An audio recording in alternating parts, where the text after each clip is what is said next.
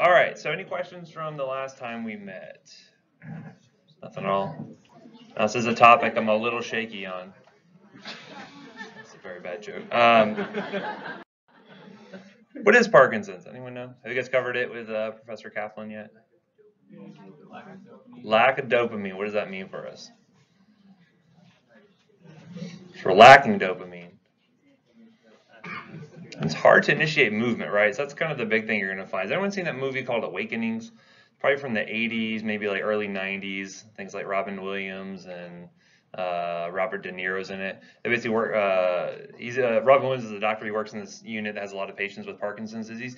It's actually really interesting to watch it because it's like kind of the story of like the first therapy that we have with levodopa for Parkinson's disease, and it's really kind of interesting watching these patients with total lack of dopamine going from basically a pure catatonic state where they basically could not communicate with the outside world, couldn't really do anything, to getting almost near full function back, and then kind of that eventual degradation back to their baseline. It's a good movie if you want to check it out. But anyway, so basically what we're finding is it's a neurodegenerative disorder where you're losing these dopaminergic neurons, which is going to lead to, one, we're going to see tremor, which we'll talk about why that is in a moment. There's rigidity, hypokinesia, and some of this postural instability here, right? So again, it's very kind of obvious when you see someone with Parkinson's. They usually have that resting tremor, and they have that kind of that certain gait that they have due to that hard time really initiating movement. And so how do you think we're going to treat this disease from a medication standpoint? Give them more dopamine, right? We're going to give them something to help replace that dopamine that they're missing. We're going to find there's several ways that we can do that, but that's basically what we're going to be shooting for here, right? Now, interestingly enough, there's actually some ways that we can do this from a drug standpoint. You actually can induce Parkinsonism in a patient. We talked about one a few lectures ago. What was that? Remember any dopamine receptor blocking agents? Or antipsychotic drugs. Remember we talked about especially the first generation typical antipsychotics. Think about things like haloperidol and fluphenazine. Those are the high potency dopamine 2 receptor blockers. They could actually induce that Parkinsonism, right? Remember what did I talk about with the patients who came in, they thought they were taking street Valium, but they ended up getting Haldol instead. How did they present? A dystonic reaction. They couldn't move basically because they had that dopamine receptor blockade. They couldn't initiate any further movements. So the same thing here, which is basically what you're seeing here, is basically the neurons are degenerating to the point where they're kind of having the same thing feature here. There's actually a really interesting story about it's called, I think it's like there's a case report called like the frozen drug addict. But basically it's this guy who was trying to make his own street Demerol. Demerol is an opioid that was a little bit more popular back in the days.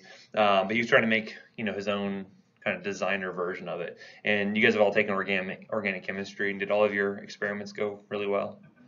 No, mine went pretty terrible. I had to convince the teacher to do it for me, basically. My winning smile. They went terrible. So imagine if you're a street chemist, maybe you had no background, things could go wrong. What's interesting is they actually developed this drug that's able to actually burn out all of his dopaminergic neurons. So when the people, someone probably did a well call or something like that, went to his house, they found him in this catatonic state, and they're like, what in the heck happened here? Relatively otherwise healthy guy, and they actually found that he had burned out these dopaminergic neurons with this designer drug. So, not letting things go to waste, we actually now use that substance to induce Parkinson's-like states in lab animals, so that way we have a model that we can use to see how things like drug therapy is going to work and other things like that. So, there's some good to be brought about from some of these kind of tragic events there. Anywho, that's that MPTP, if you ever get a chance to check that out. It's kind of an interesting story. So anyway, looking at the two different types of dopamine neurons we're going to be focusing on here, or receptors I should say. There's the D1 and D2. D1 tends to be more stimulatory. D2 tends to be inhibitory. And again, what you're going to find is that substantia nigra is going to be containing those projections, and that will synapse in the striatum. That's what's responsible for a lot of those movement patterns we talked about way back in physiology. You guys remember that? Way back in the summer. Seems like such a long time ago when you guys were more innocent, naive. Now you've learned the harsh realities of the world. Anyway, what's happening here, and again, I'm not going to get too in the weeds here as far as the actual pathophysiology goes, because basically what we need to know is there's a lack of dopaminergic activity here. What's ultimately happening here in the normal state is there's going to be a balance here between the D1 and the D2 receptor activity. You're going to find that typically there's a good balance between the stimulation and the inhibition. So that way when eventual signals get down to the thalamus, they can then transmit signals to the motor cortex, and we know that the motor cortex does what? handles movement, right? We talked about how the substantia nigra is helpful with those complex sort of motor patterns. Well, all that signal has to get transferred over here, and there's a lot of stimulatory and inhibitory interneurons that are playing a role here. So, for instance, things that are releasing these GABAergic, or what do you think is being released from GABAergic neurons? GABA, and GABA does what? Inhibits things, right? So again, in which you can actually find if you inhibit a stimulatory neuron that's releasing glutamate, ultimately that has an overall inhibitory sort of feature there, right? So again, if I'm not releasing enough glutamate, that's going to overall be inhibitory. That's kind of what's happening here when you end up getting into the actual patient with Parkinson's. What you find is they're lacking that dopamine, and so you end up finding that you're going to have a lot more stimulation on these inhibitory pathways, which eventually leads to ultimately an inhibitory pathway to the motor cortex. That's basically making it more difficult for the patient to initiate the movement. They may have the thought process to start the movement, but the neurons there are not working effectively, and ultimately you're going to get this overall inhibitory sort of effect on the thalamus, and then eventually no signals make it to the motor cortex. Yes, sir? So I haven't stuff that weeks, so I've been trying to figure out what dopamine does. Cool. So dopamine inhibits GABA stuff, which allows us to move. Not always, right? It's It's always the answer that it depends, right? So for instance here, if you look at we said these dopamine 1 tends to be stimulatory, right? So normally what you find is D1 would stimulate this neuron here that would release GABA, but if we lose that dopamine, there's less GABA activity, right? Okay, so there's one thing. And again, this is a GABAergic neuron releasing onto a GABAergic neuron. So if I have the inhibitory neuron stopping to function, that's not going to inhibit that other inhibitory neuron, which ultimately means it's going to be more active, which means you're going to have an overall more inhibitory sort of effect here on the thalamus, right? That would be muscle relaxation. It would make it so that it can't initiate the movement necessarily. It's not necessarily relaxation, it's just I can't initiate. My brain's saying, hey, make this movement pattern happen, but it's not ever making it to the motor cortex to eventually make it down to the skeletal muscles, essentially, right? Here, on this other factor here, if we lose this inhibitory feature, because you said D2 is inhibitory, if you're losing activity there, this means that these GABAergic neurons are going to be more likely to fire off. There's going to be more overall excitatory activity in these neurons, and that's going to lead to this one having more inhibition on it, which means it's not going to be releasing much GABA, which means the glutamate is going to be a little bit more active, which means that I'm stimulating this GABAergic neuron, which overall is going to increase activity and cause inhibition. It gets very complicated, right? Which is why I didn't want to get too much into the weeds. Overall, just know kind of what's going on at the beginning and then what's happening at the end here, right? It's like stuff goes in, stuff goes out. I don't know what happens in the middle, but I just know what happens at the end. So like in Parkinson's, D1 is stimulated and D2, like there's not as much of that? Both of them tend to be understimulated, right? Because again, the dopaminergic neurons are frying out. They're not releasing as much dopamine. But if D1 is low, then wouldn't that mean like there's less GABA? From this standpoint, from this particular neuron here, there'd be less GABA being released. But down the line, when you get into something like the globus pallidus, what you're finding is that you're getting overall too much GABA activity here onto the thalamus because of both a lack of D1 activity and relative lack of D2 activity, right? So again, it gets complicated. And again, if you talk to someone who's like a Parkinson's expert, they could probably give you a much more either in-depth or maybe like the explain it like I'm 5 kind of thing here. Basically what I'm trying to get at is that you're having a lack of dopamine activity, thus you're having a lack of signal being sent to that motor cortex, you have a lack of movement. And what we're going to find with the drugs is that basically what we need to know is we're going to increase dopamine activity, which means you're going to have more stimulatory activity on the motor cortex, which means you're going to have that movement occur. Okay? So we can get someone from a relatively catatonic sort of state where they can't initiate any movements to then being able to walk around and be able to perform some activities of daily living, right? So again, don't get too worried about this aspect here. Just know basically what's happening at the beginning and overall what the effect is at the end. Okay. So other things to consider here as well. Notice that there's a seesaw sort of activity here between acetylcholine and dopamine. We talked about this a little bit when we were talking about the antipsychotics. And similarly, there's that same sort of seesaw effect with prolactin and dopamine as well, where you have less dopamine activity, you're going to have more acetylcholine activity and more prolactin activity here. What you find is that when you have this increased acetylcholine activity, this is what's going to actually be causing a lot of the resting tremor that occurs, right? Because you think tremor, that's movement, but that's not really an intentional movement that the brain's saying, I want to make this movement pattern happen. It's a tremor at rest is what you're seeing, and a lot of it is due to that acetylcholine. And we're going to find their specific therapies are going to be good for treating that particular set of adverse effects from the disease versus actually treating the lack of dopamine as well. So we're going to see there's kind of two different mentalities we'll go with, different drugs we're going to use for those symptoms. Okay, here is a dopaminergic neuron. So here's the process for how we actually generate dopamine in the CNS. Basically, you're going to put in some sort of precursor. You can have things like L-DOPA come in here. This is where we're actually going to be supplementing that with our drug therapy, but you have other things like phenylalanine, L-tyrosine. Remember tyramine? We talked about tyramine being a problem with things like monoamine oxidase inhibitors. Tyramine also factors in here as well. Those are precursors to our catecholamines like dopamine, norepinephrine, serotonin, etc. Right? So basically what's going on is you're going to have these precursors come in. They're going to get converted over.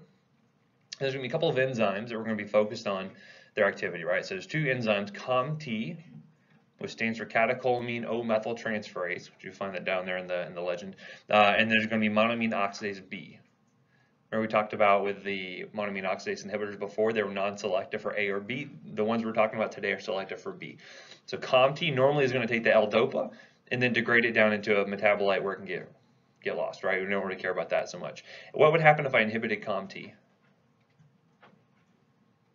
You'd have more L-DOPA. Okay, so if I inhibit COMT, I have more L-DOPA. That's one way we're going to be able to target this pathophysiology, right? Again, what you're going to find is it's going to be sort of a gradual path. You don't just all of a sudden lose all of your dopaminergic neurons in one day. It's going to be a gradual sort of thing where you're going to try to hold on to as much of that activity as you can, and we're going to find that if we can try to be as efficient with the dopamine that our brains are producing anyway, that's going to be beneficial, right?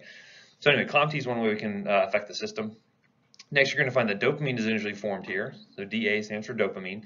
And then we find that is normally broken down by monoamine oxidase B. That's the one we're going to mainly be focused on here. So what would happen if I inhibited monoamine oxidase B? More dopamine, right? And that's again fixing our main problems of the lack of dopamine.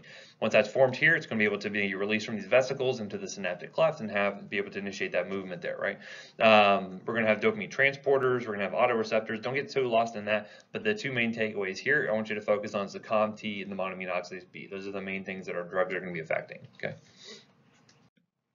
So things we're going to find, hypobradykinesia is one of the hallmark features there, that resting tremor as I mentioned, which is usually due to too much acetylcholine, good, because remember that seesaw sort of effect there. And they develop that rigidity and that postural instability, right? You get a lot of motor symptoms are going to be seen with this, and the problem, especially down the line, being more progressive, they end up losing things like the ability to swallow very well. They can have these aspirations. They can develop pneumonia. All kinds of problems to develop. Postural instability leads to falls, right? And they have a fall, they break a hip. Again, that leads to all kinds of problems in and of itself too, right? So again, a lot of issues here overall. So you can also find some autonomic symptoms that can happen here. You can have both either incontinence, you can have constipation, orthostasis, sexual dysfunction, all kinds of problems there. And then there's usually a lot of mental status changes that go along with that, right? So basically overall slowing, confusion, you don't know whether the dementia they're developing is just kind of natural aging or is a part of Parkinson's. Hard to say. Depression, sleep issues are a big deal with these patients as well. So again, a lot of signs and symptoms associated with Parkinson's. And again, how do you get a definitive diagnosis? Basically off the signs and symptoms, right? There's no lab test you can do to say someone has Parkinson's. You could probably do a post-mortem sort of brain sampling and figure that out, but again, you don't want to do that when the patient's still alive, right? Not usually. So anyway, it can be misdiagnosed in several patients, but the things you're looking for, again, are those core features, the hypokinesia, the resting tremor, rigidity, and the postural instability there. The other thing you can do potentially is sort of these provocative sort of tests there. So what I can do is if I give the patient more dopamine, and it fixes the problem, that usually tells me that they have a lack of dopamine, right? So that's oftentimes what we can do is we can either give them a dose of something like levodopa, or I can give them something like a drug called apomorphine, which we'll talk about briefly later on, used as a diagnostic test. If they respond to that, similarly to something like myasthenia gravis, if you give them the tensilon test and they respond to that, it usually is a pretty good sign that that is your diagnosis there. And so our goals, we'd like to try to minimize that loss of functional disability. If we can, try to give them their disability, or try to restore some of that ability there, and then try to hopefully slow down the progression of disease. Now, can we completely reverse this disease state? Nope, we're not getting those neurons back, but we can hopefully try to slow it down as best we can, try to preserve those neurons function as best we can, and if we can, then we're going to be supplementing with dopamine, as we'll see in just a few minutes. So looking at non-pharmacologic therapy, there's not a lot here. Obviously, a lot of PT, OT is going to be playing a role with these patients. As far as other things, there could be some things like deep brain stimulation and whatnot. I'm not going to get too much into that. But pharmacologic therapy is going to be the mainstay here. So we're going to talk about both early, more uncomplicated cases. And again, the earlier you catch these patients, the better, versus late, more complicated cases of Parkinson's. So early therapy is going to be focused on trying to preserve as much function as we can, okay, and trying to be as economical with the dopamine that we're already producing as we can there, right? So we're going to find that for neuroprotection, this is where things like monoamine oxidase B inhibitors and dopamine agonists are going to be playing a role here. And when I say dopamine agonist, what do you think that means? Basically something that directly stimulates the dopamine receptors. Even if I have a relative lack of it, if I can give them something that's going to directly stimulate it, then maybe that can help to preserve a little bit of function overall, right? Kind of give my dopamine neurons a little bit of a rest there. And then we have some symptomatic treatment here, right? So again, treating the symptoms of the disease. We have things like anticholinergics, which are going to be good for things like that resting tremor, and things like monoamine oxidase B inhibitors, COMT inhibitors, dopamine agonists, and then our dopamine precursors, which is going to be our levodopa, all right, so that's going to come into play here, okay? So looking at the neuroprotection, this is going to help us to try to slow down disease progression as best we can. We can use things like dopamine agonists. Now typically what you're going to find, especially with these patients who are starting to levodopa, they develop these dyskinesias after about 1 to 3 years or so. Even after 5 years, about 50% of those patients that develop that. What they find is if you're able to, instead of giving them levodopa, therapy, by starting off one of these dopamine agonists instead, you can actually hopefully slow that down and hopefully kind of delay developing those dyskinesias seen with that. We'll talk about those a little bit later in the more complicated sort of Parkinson's. What we also find is with monoamine oxidase B inhibitors, by trying to inhibit that enzyme here, you reduce the metabolism of dopamine. You have more dopamine around to be functional, which is good. We're also going to find this helps to decrease some free radical formation that happens there in substantia nigra. And so again, what do free radicals do? It's not just the name of my heavy metal band in high school, right? Free radicals are very reactive, right? So if you imagine here, looking at dopamine getting metabolized by monoamine oxidase B, you end up developing a metabolite in H2O2, otherwise known as hydrogen peroxide. Hydrogen peroxide, is that pretty active chemical, inactive? It's pretty highly reactive, right? You know, it's one of those things you pour into wounds because you want to help to disinfect it, right? Because it's very highly reactive. Because what ends up turning into are these reactive oxygen species. They have these single electrons that can go and then interact with proteins and denature them, which is good if in the case of bacteria that you want to get out of a wound. Not great for the neurons that you can't really replace, right? So what they find is that by giving something that tries to slow down this process here, by inhibiting monoamine oxidase B, you have less of these free radicals being made, and thus you have less of that neurodegeneration that occurs. So this is thought to slow down the progress of the disease by trying to decrease that free radical oxygen production and decrease that damage done to the neurons over time. So that's one of the things we try to do to slow down disease progression. Now remember where we talked about free radical generation before, maybe with like oncology? We talked about the anthracyclines. If you remember, like doxorubicin and daunorubicin, remember what they caused was a dose-limiting cardiomyopathy. Same thing is happening there. They're generating free radicals that damage the myocardial tissue. Same kind of features happening here, but it's happening to these dopaminergic neurons. Okay, kind of make sense? A little bit? No, it's okay. You can go back and review the lecture later. You think, oh yeah, it totally makes sense now. Anywho, so some of the things we can give to block monoamine oxidase B is going to be selegiline. We have rasagiline. Now, by inhibiting monoamine oxidase B, what sort of side effects do you think you could run into? Similar to the MAOIs we saw before, including? You could have a risk for serotonin syndrome. Good, very good. You can read the slide, absolutely. Why is that, though? Why would you have a risk for serotonin syndrome? Monoamine oxidase B also can metabolize serotonin. So I'm inhibiting that and have a patient. We said patients with Parkinson's are at risk for depression. What if they're on an SSRI plus one of these monoamine oxidase B inhibitors? Does that sound like a good combo? Not really, because that risk is there, right? That serotonergic toxicity can develop there. What does serotonin syndrome look like? Hyperthermia, autonomic instability, increased clonus, especially in the lower limbs, right? That muscle rigidity, altered mental status, right? Those are the things you want to look for with serotonin syndrome, right? Same thing's going to happen with these. So you got to be careful to be worried about those tyramine reactions, right? What do we say foods that were high in tyramine include? Bougie food, right? So again, all your aged meats and cheeses and your red wine, your fava beans, all that kind of good stuff. I guess I don't know if fava beans are really all that bougie. Probably don't hang around those circles to know. But those are the kind of foods you want to think about, right? So sauerkraut, licorice and things like that. But beware, those are kind of the same interactions here, right?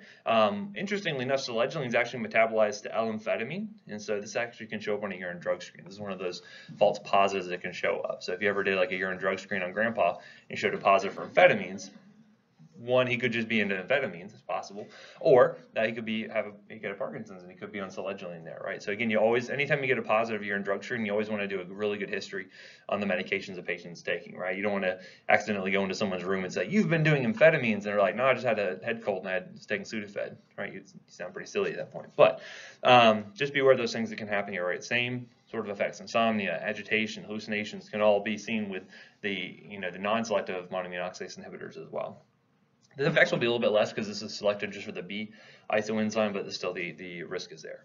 Rasagiline can also be used. This one is not metabolized to amphetamine derivatives, so this might be a little bit better from that standpoint. You won't have to worry about those false positives there. And usually fewer ADRs, because again, this gets metabolized to an amphetamine. Amphetamines, what do you think that would do to the cardiovascular system? It's going to ramp it up, right? Tachycardia, hypertension may not be good in patients who have a history of cardiovascular disease, right? So maybe selegiline or rasagiline would be a better option for those patients if you don't want that amphetamine effect around, right? Okay. So again, this is good for monotherapy or really kind of mild cases of PD. The problem though is like you're not really catching these patients very early on in a lot of cases, unless maybe they had a really high risk family history or something like that. Usually you kind of catch them a little bit later. But if you catch them early, do it good for mild monotherapy, good for mild disease, right? Other things you want to be careful of, other contraindications, things you do not want to mix these with, right? Include things like, and we'll talk about some of these opioids a little bit later on in the pain management section. Just know that these are also going to be likely to cause either like norepinephrine reuptake inhibition.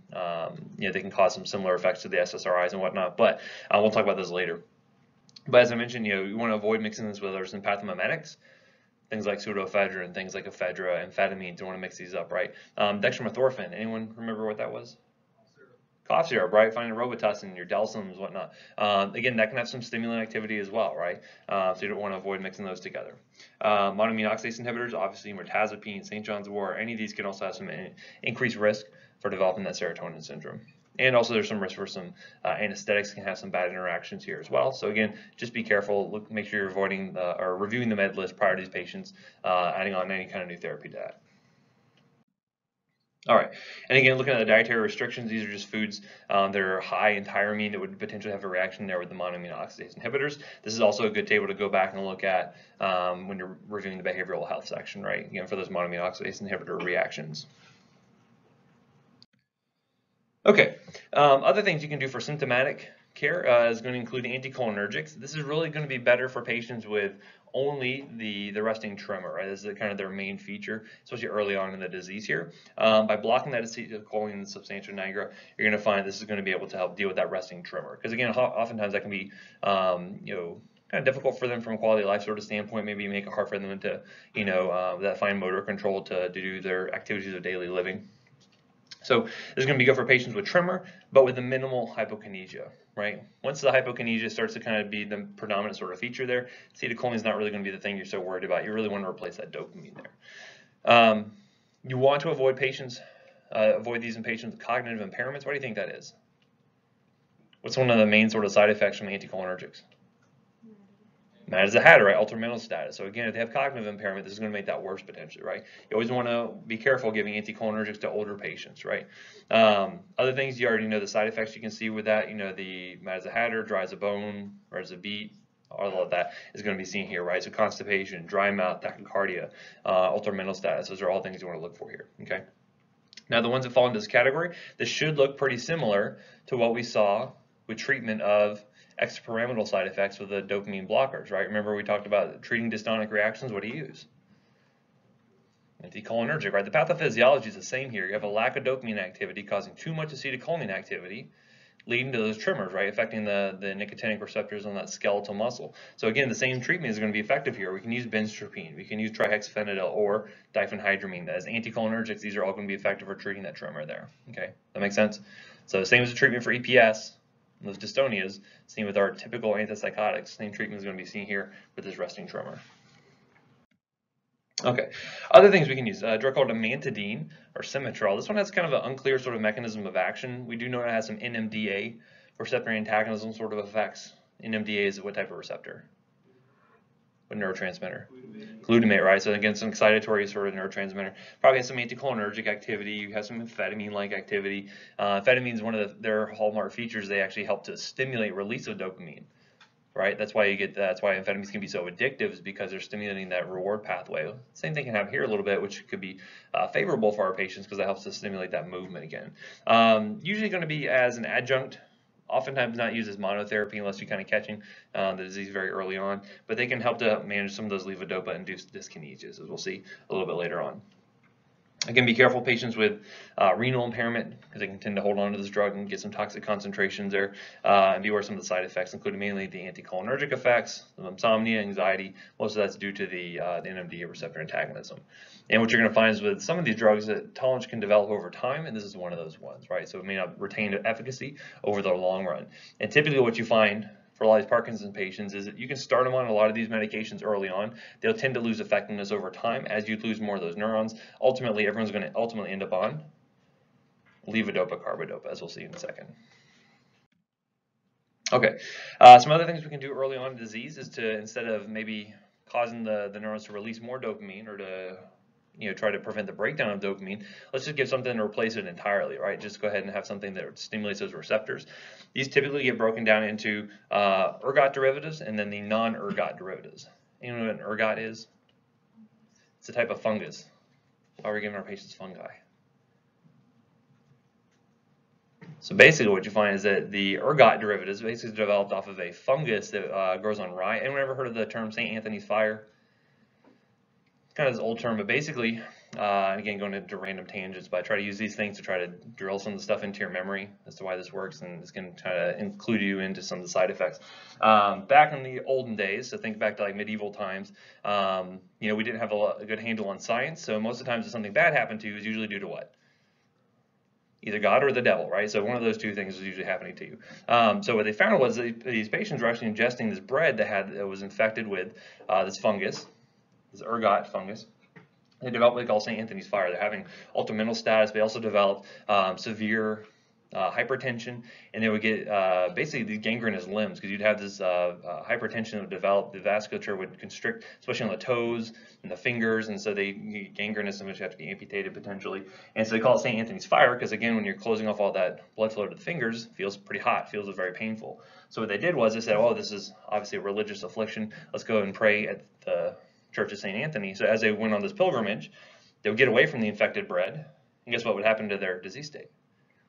It would get better, right? Because all of a sudden they're like, wow, I'm not eating all this infected rye. Get over to the church, they pray, and all of a sudden they'd be cured. So you can see how they can make those links in their mind there. But again, so that's where we got the ergot derivatives, and this will be important when we talk about migraine treatment as well in a little bit, because these will come up again as treatment for some migraines of these ergots.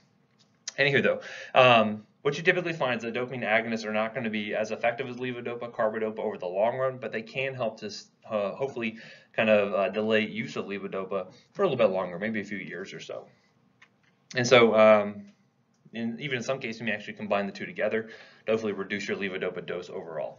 But what you're going to find is that you need to be careful for some of the side effects you can see with this, including a lot of things like confusion, hallucinations, the orthostatic hypotension, so it can kind of make it more difficult for them to control their blood pressure, and again, can lead them to falls and things like that.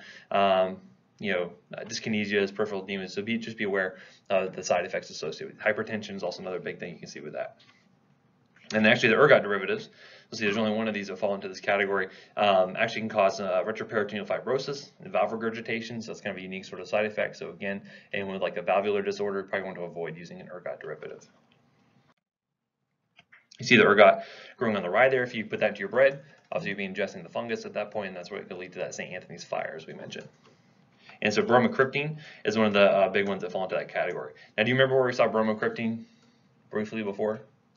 Maybe in the behavioral talk. So remember we talked about what's the kind of the really dangerous thing that can develop with use of like a really high potency dopamine receptor blocker like Haldol. There's serotonin syndrome for the SSRIs. What could happen with the antipsychotics? NMS, the neuroleptic malignant syndrome. Remember that? That's that lead pipe rigidity that could develop. Well, again, if it's due to dopamine receptor blockade, what can I do to fix that? Give them a dopamine agonist. So bromocriptine is actually a drug that we could use to do that. So again, similarly to that, where you have the dopamine blockade, you want to fix it by giving more dopamine agonists. You can do the same thing here for patients who have a lack of dopamine being released. You give them a bromocriptine as a dopamine agonist to kind of replace that. Some of the other ones you may find here include things like pramipexole, ropinirole, and then rotigotine. Ropinirole you oftentimes see for things like restless leg syndrome. If you've got someone who's got like the Jimmy leg in the middle of the night, that can be sometimes used for that. Other things that could be useful, especially if these patients are having more cognitive sort of issues, these can, rotigotine comes as a transdermal product, which is good from a compliance sort of standpoint there, right? And then something else we have called apomorphine. Oftentimes you're going to find this is better for diagnostic purposes. This is actually a direct dopamine agonist where it's a derivative of morphine, but it doesn't have any opioid activity. It just works on dopamine receptors. And so by giving the sub-Q, you can actually determine if their symptoms get better. You have a pretty good idea of the patient's Parkinson's. But occasionally we'll use this as an alternative to something like levodopa, as we'll see a little bit later on. Okay, so getting into the meat of the drug therapy here is going to be levodopa, carbidopa. So why do I give both of these? Why not just give levodopa? Stay inactive before it crosses the blood-brain barrier. Okay. Well, why don't I just give straight dopamine? That's a good question too. Okay, yeah, it actually ends up getting metabolized. It doesn't have too hard a time getting across the blood-brain barrier because we give dopamine all the time, right? What do we use dopamine for normally? Usually for blood pressure control. We use it as a vasopressor. So you ever see someone on dopamine, usually it's to help get their blood pressure up, right? That's most often feature. You see that in the ICU and the ER quite frequently. But what you find is that we can't really give that because it's going to get metabolized because we have things like COMT and monoamine oxidase is going to be located peripherally, so that's not really going to be a good option there. But what we can do is give levodopa. That does cross the blood-brain barrier, no problem. But the problem is that peripherally, it'll get metabolized before it has a chance to really get up into the CNS. So what can I do is to give carbidopa, and this is going to be an inhibitor of that peripheral amino acid decarboxylase. So by giving this LAD enzyme here, you're going to find that it will inhibit the metabolism of levodopa. It doesn't cross the blood-brain barrier itself, so it really doesn't have any kind of central acting effects there, but it allows the levodopa to act centrally and helps to reduce all of the side effects. The other way that I could overcome this is by jacking up my dose of levodopa, but that's going to lead to a lot of side effects. So by giving this combination, I can just give the right amount of levodopa. It is going to cross the blood-brain barrier without being impeded by that amino acid decarboxylase and be able to turn into dopamine eventually, right? It has to get taken up into the dopaminergic neurons, eventually get converted over. That's where you can refer back to that neuron diagram I had a little bit earlier. That's basically the process there. So the kinetics here is pretty variable. So you're going to find there's several different ways we can administer this. Typically what you're going to find is that amino acids in the diet can compete with absorption. So if you had to tell someone on how to take this, how would you tell them? Maybe take it on an empty stomach, right? So again, if you were to take, say, a big juicy hamburger, it has a lot of amino acids in it, right? It's going to be able to compete for absorption there, just like because levodopa itself is an amino acid. So by separating it from sources of amino acids, it's going to help to aid absorption there, right? Other things you're going to find is that crossing the blood-brain barriers also can be a saturable process here. And again, other amino acids can compete for that. So again, separating it out could be a useful feature there.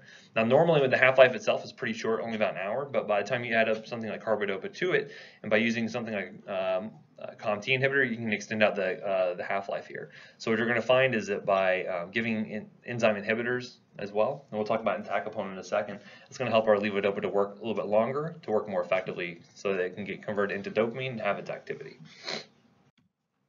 So you're going to find that levodopa, carbidopa, or Sinemet is the brand name you're going to see most often, can be used initially for Parkinson's disease, but a lot of times we like to hold off on that. We like to try to delay as long as we can, because once they go on Sinemet, guess what? They're probably going to be on Sinemet the rest of their life, right? Because again, this is the definitive therapy as far as our concern goes. So if we can try to hold off on that as best we can, it's going to be better because it's going to help the levodopa to become, help it to retain efficacy for longer, essentially, right? As I mentioned, eventually all patients are going to require it. So again, if we can hold off on that the best we can, it's going to be better, right? So we can use a monoamine oxidase B inhibitor. If you can use something like trihexyphenidyl for the acetylcholine activity, whatever you can, try to stave off using levodopa, that's going to be good. Again, very similar side effects to our dopamine agonists. You're going to see that orthostatic hypotension, hallucinations, depression, etc. Those are all things you want to be watching out for, very similar to the dopamine agonist.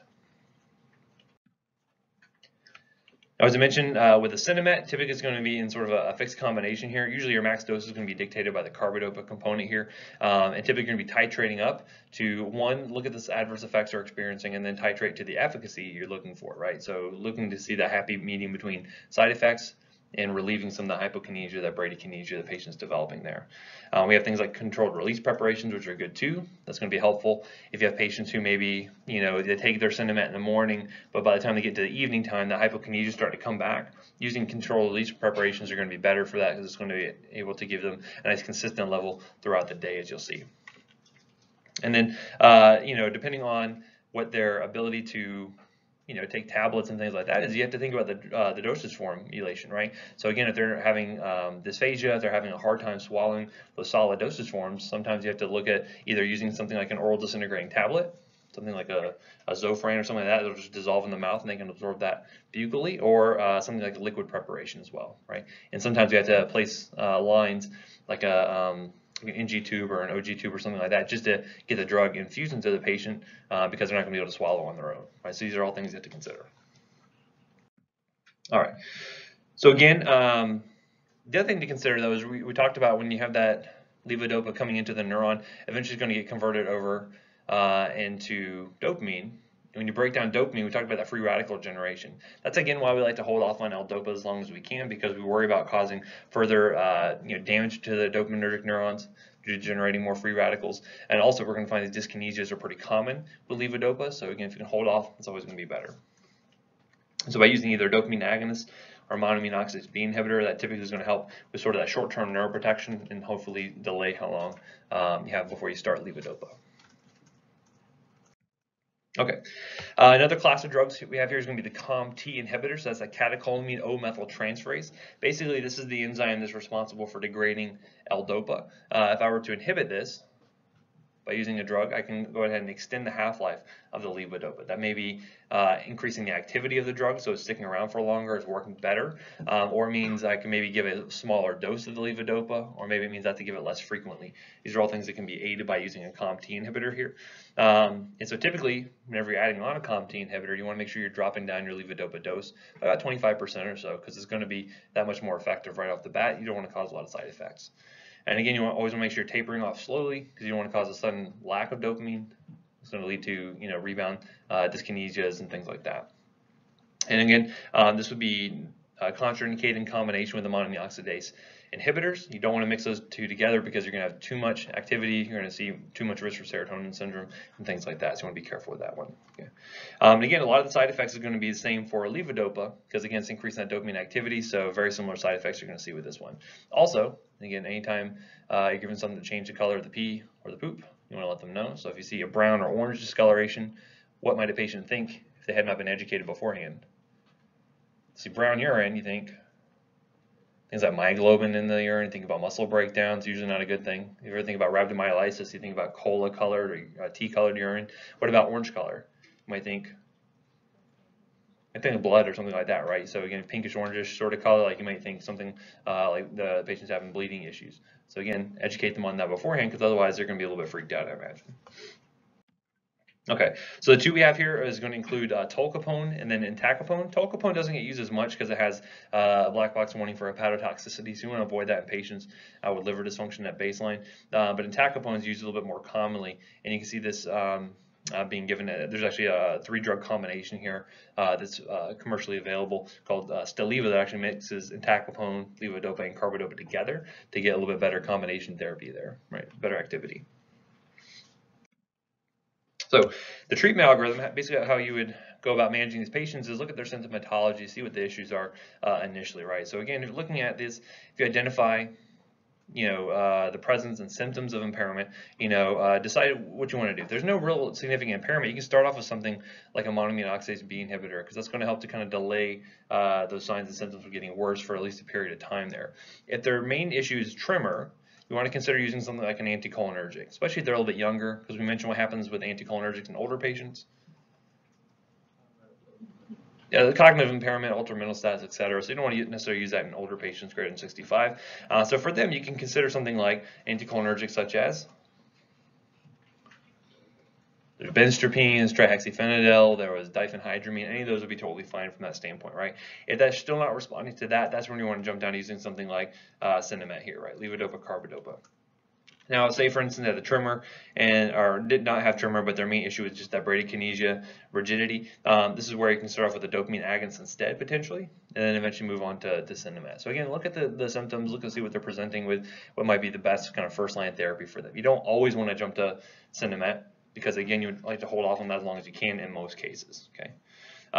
Again, looking at the postural stability, consider using things like dopamine agonists if possible. Physical therapy is going to be playing a big role here as well, so consider both your non-pharm and your pharmacologic therapies there, right? And so typically what you end up finding is that early on, you're going to start with monotherapy, right? So either using an anticholinergic, a dopamine agonist, monoamine oxidase B inhibitor. Eventually you're going to have multiple drugs together. So maybe using something like an anticholinergic plus Sinemet, or for instance, entacapone plus Sinemet, and then eventually it's going to end up with monotherapy, usually just with Sinemet by itself towards the end there, right? And again, are we ever kind of focusing on curative sort of therapy? Not really. At the end there, it oftentimes gets more to more palliative sort of therapy, right? We're just trying to help improve quality of life, until the very end there, because again, this is going to be a sort of lifelong sort of disease state. And we like to have them what we call the levodopa honeymoon. What do you think that means? They get hitched, they run off to Las Vegas with levodopa and say, we just got married by Elvis. No. So typically what you find is that oftentimes when patients get started on levodopa, like their symptoms make drastic improvements, right? So again, we like to hold off on that because it is so effective. But once you start it, they're oftentimes going to be on it for life, and it's going to lose efficacy over time. So again, watch that Awakenings movie, and you'll get a good feel for the progression of disease there and how the drug works really well at first, but then ultimately it's going to end up not working at all towards the end, which can be very unfortunate for those patients. But again, if you can hold off on that levodopa honeymoon, that's typically good because it means they can just wait a little bit longer till they get it at that later stage.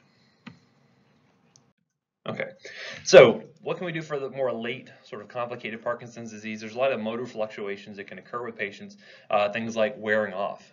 What do you think wearing off means? Maybe the drug doesn't last all the way throughout the day. Maybe it wears off a little bit early and develop that bradykinesia towards the end of the day, right? It could be something that develops over time. Sometimes we can have things like delayed onset of activity for these drugs, or they develop what we call an unpredictable on-off. We're not really sure when they're going to develop effects and when they're going to wear off for the patient there. And then with these really refractory symptoms, that's that catatonic sort of state. They get that freezing that occurs where they basically have the inability to make any sort of significant movements there.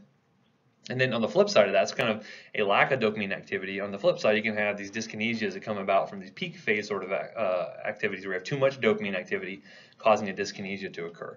So we'll talk about some graphs in a second that kind of demonstrate that. And then obviously the dysarthria and dysphagia, these are things that can ultimately make it difficult for the patient to get nutrition, for them to eat very well, to maintain their airway very well.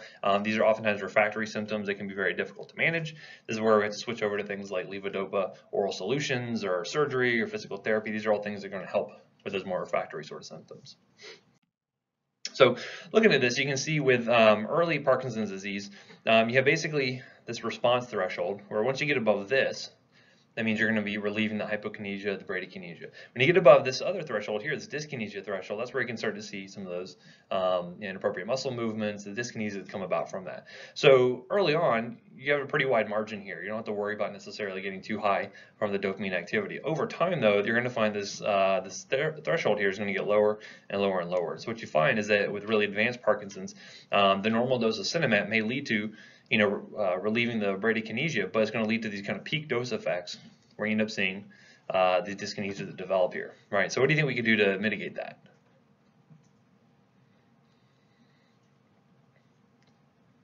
So we could do a couple of things. We could do something like a controlled release preparation, which is going to help to not have such a big peak. We can maybe have something that's going to have a little bit more of a plateau sort of effect throughout the day. That could be one thing. What else could we do?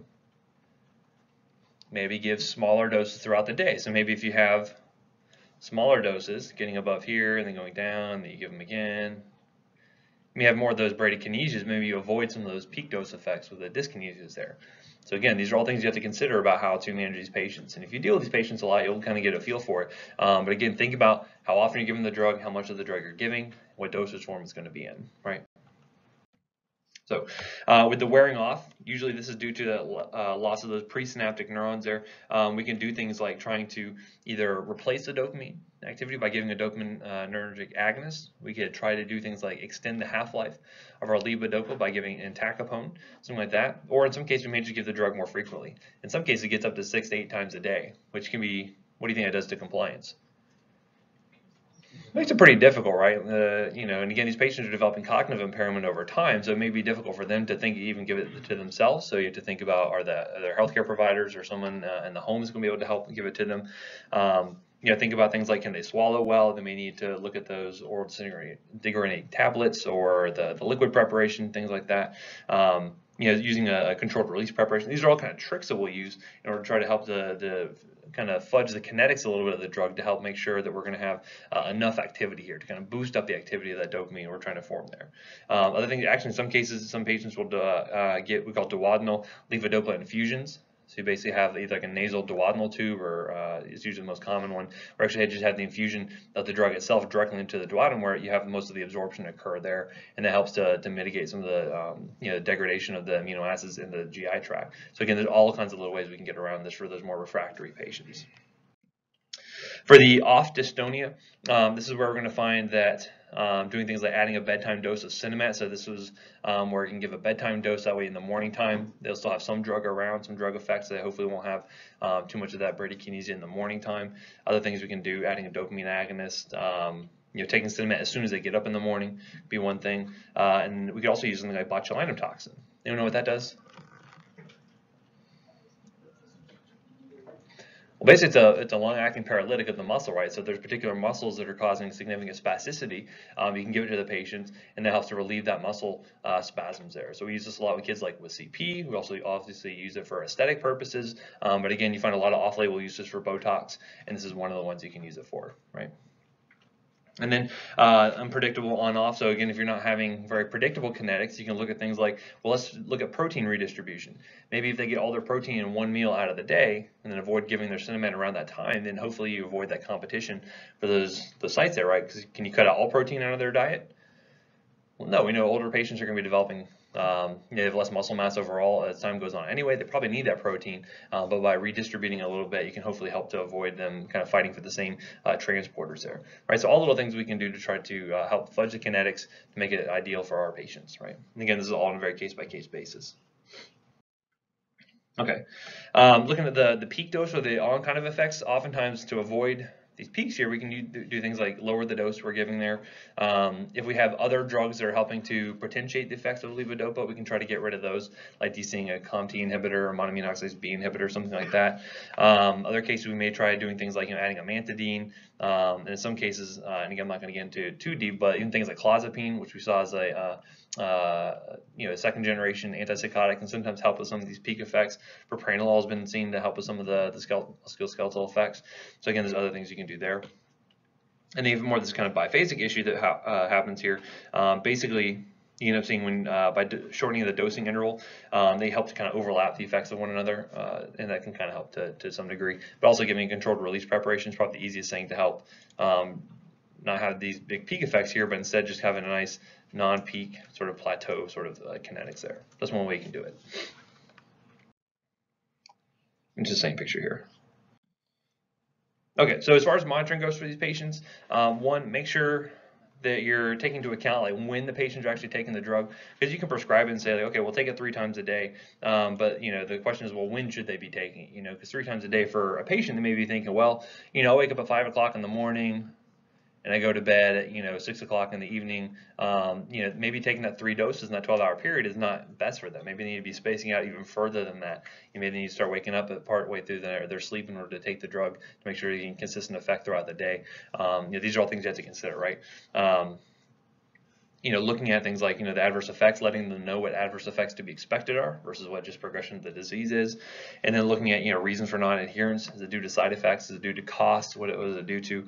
And then obviously looking for things like, you know, non-motor complications, looking for things like, you know, progressive cognitive impairments, etc. These things you want to look for. So that's it for Parkinson's. Any questions so far? All right, let's take a break. We'll come back in 10 minutes and continue on. Any questions from the first half? Anyone remember what we were talking about? Yes, sir. I'm sorry? Oh, yeah, sure. Let me check the sticky board. All right, so we're talking about Alzheimer's disease here. So what is Alzheimer's disease? What is that happening here? You forgot. Very good. It is not overabundant production of dopamine here. So actually, instead we're switching gears. We're going from dopamine. Now we're focusing exclusively on acetylcholine. This is the main thing we'll be focusing on here. Most of the drugs you're going to be seeing working here are going to be working with cholinergic neurons. Okay, cholinergic neurons are really important for memory, especially in which part of the brain? The hippocampus, right? I'm glad you guys remembered that, right? The hippocampus is very important for memories, either developing memories or being able to retrieve some of those memories. And so what you find is that over time, patients with Alzheimer's end up developing these things like these plaques that form. Usually this is where they have started, these cells start to degrade and they develop an immune response that will kind of involve other immune cells that will help to cause further damage to those neurons. You also get these neurofibrillary tangles that develop here as well, which can impede function of those neurons. And I'll show you a few diagrams in just a second about how the neurotransmission changes and how we can affect that with our medications. So basically our goals here are trying to treat the cognitive difficulties that occur with Alzheimer's, mainly things like, memory impairment, but, that can progress to the point where they're having a very difficult time performing their activities of daily living. They become incontinent. They've been unable to feed themselves.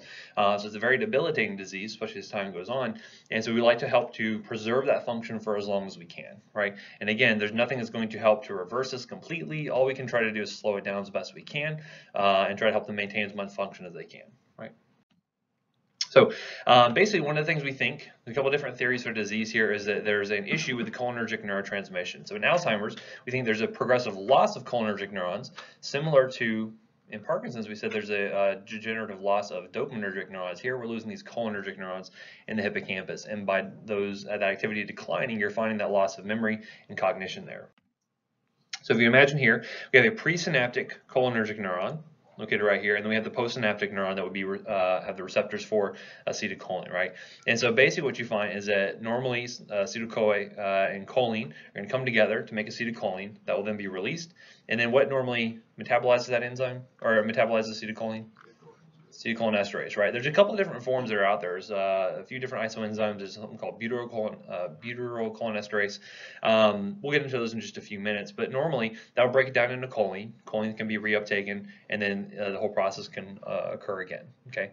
Well, that's with normal activity. That's where normal function is actually occurring here. What can occur over time, though, is what you find is that when you start to lose those cholinergic neurons, you have less activity actually going on here, and so fewer of those receptors will be activated, and so you end up losing that decline in function, decline in memory and cognition, etc. Okay, so what are some ways you think we can get around this?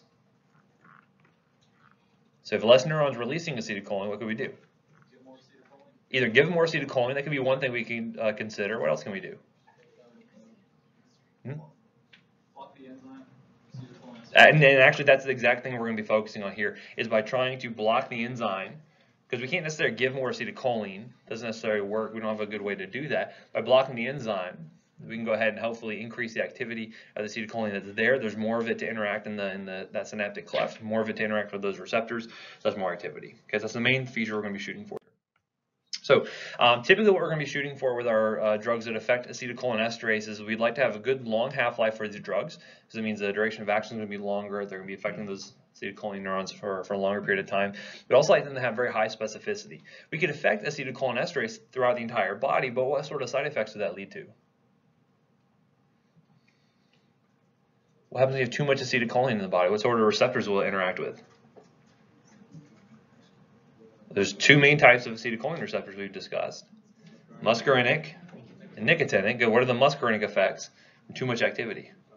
The dumbbells, right? So again, all goes back to your autonomic nervous system, right? Go back to the dumbbells. The dumbbells is defecation, diarrhea, urination, meiosis, bronchorrhea, bronchospasm, bradycardia. What else? M is this, right? L is for lacrimation, and then salivation, right? You're going to be losing fluids out of every single orifice, right? Good. What about the nicotinic effects? Anyone remember what we talked about with that? The days of the week, right? You said Monday is mydriasis, right? So again, depending on which receptors are taken over, you can see either mydriasis or meiosis, right? Mydriasis, what else? Tuesday is tachycardia, right? If that's when you guys have come up here, you'd probably be tachycardic too, right? That's a nicotinic sort of effect you can see with that. Wednesday,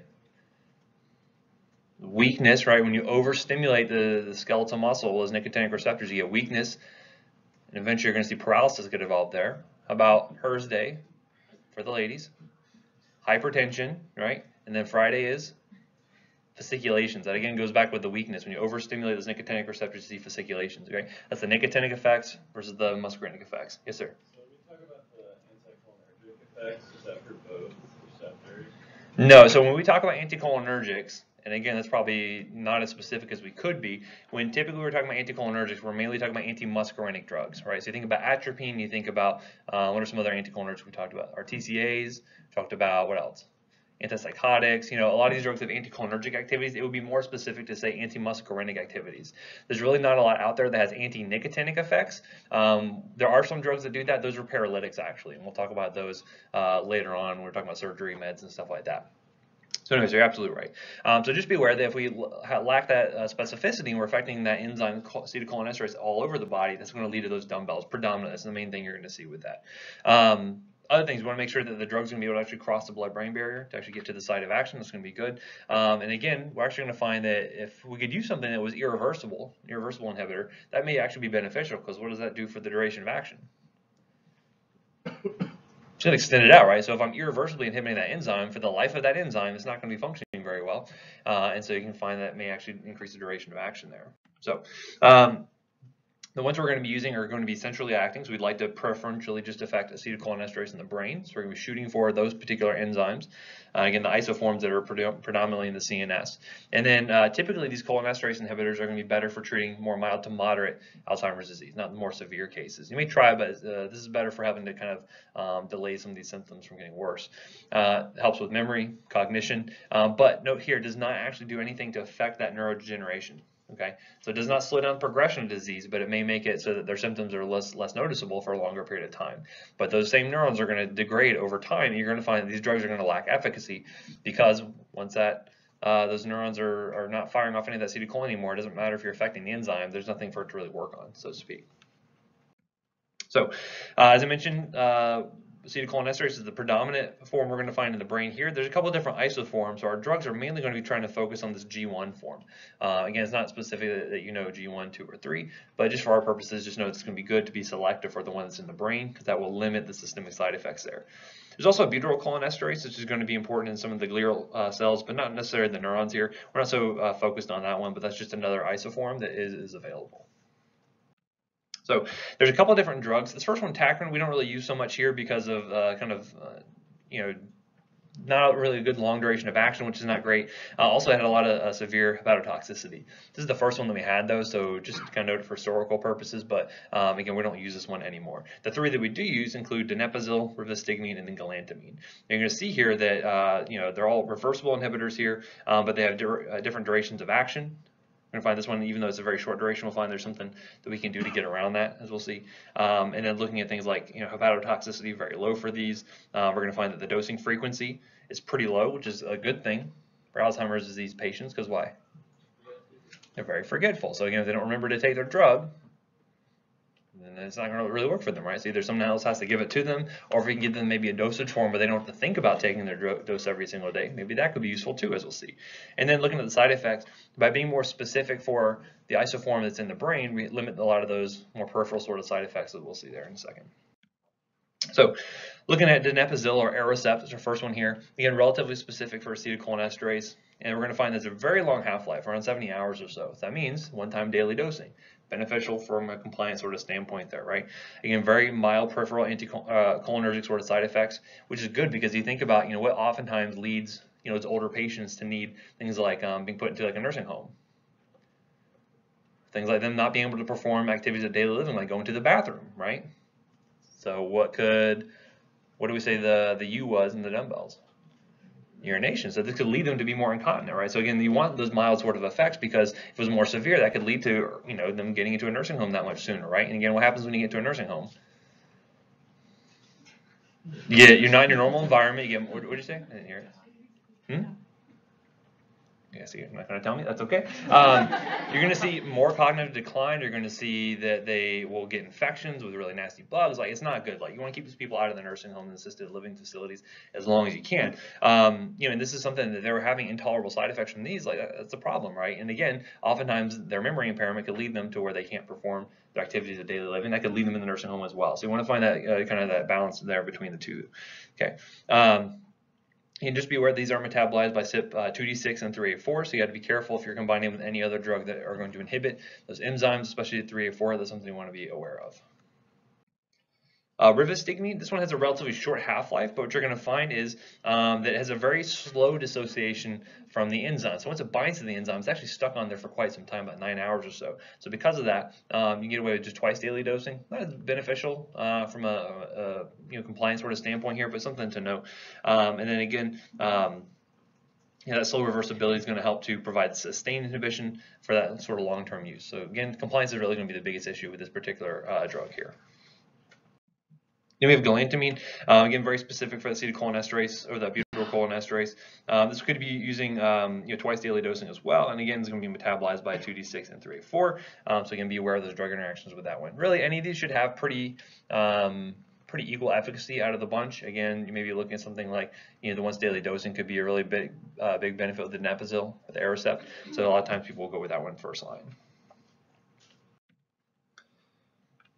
So the other side, though, we're looking at loss of those cholinergic neurons. We could also look at what's actually causing the degradation of the neurons as well. And so some people believe there is a glutamate sort of theory here, where glutamate being excitatory or inhibitory.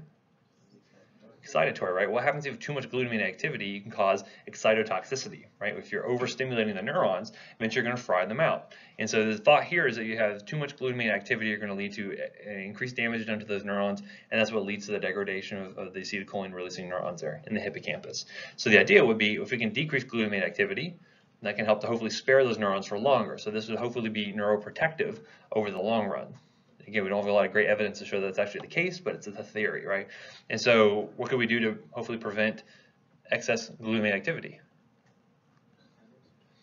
And give a glutamate antagonist, right? We've already seen several drugs that can do that already. The main one we're going to see here is memantine or Namenda. And so we can actually give this, it's an NMDA receptor antagonist, so it's blocking glutamate from interacting with that receptor there. And again, it's going to be better for more moderate to severe Alzheimer's disease here. Does help with that cognitive function, does help with them perform their daily activities, and generally is going to be pretty well tolerated for the most part.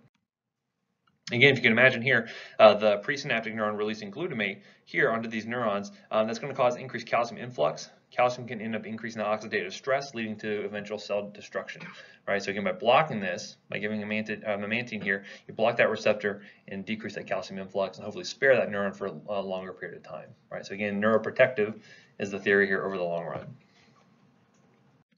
So typically you're going to find this is, again, good from a compliance because it's just a single daily dose for these patients here and pretty well tolerated. A little bit of dizziness, maybe a little bit of headache, but again, you're not going to see any cholinergic side effects because it's really not affecting that system at all. It's really just blocking glutamate activity on those neurons itself.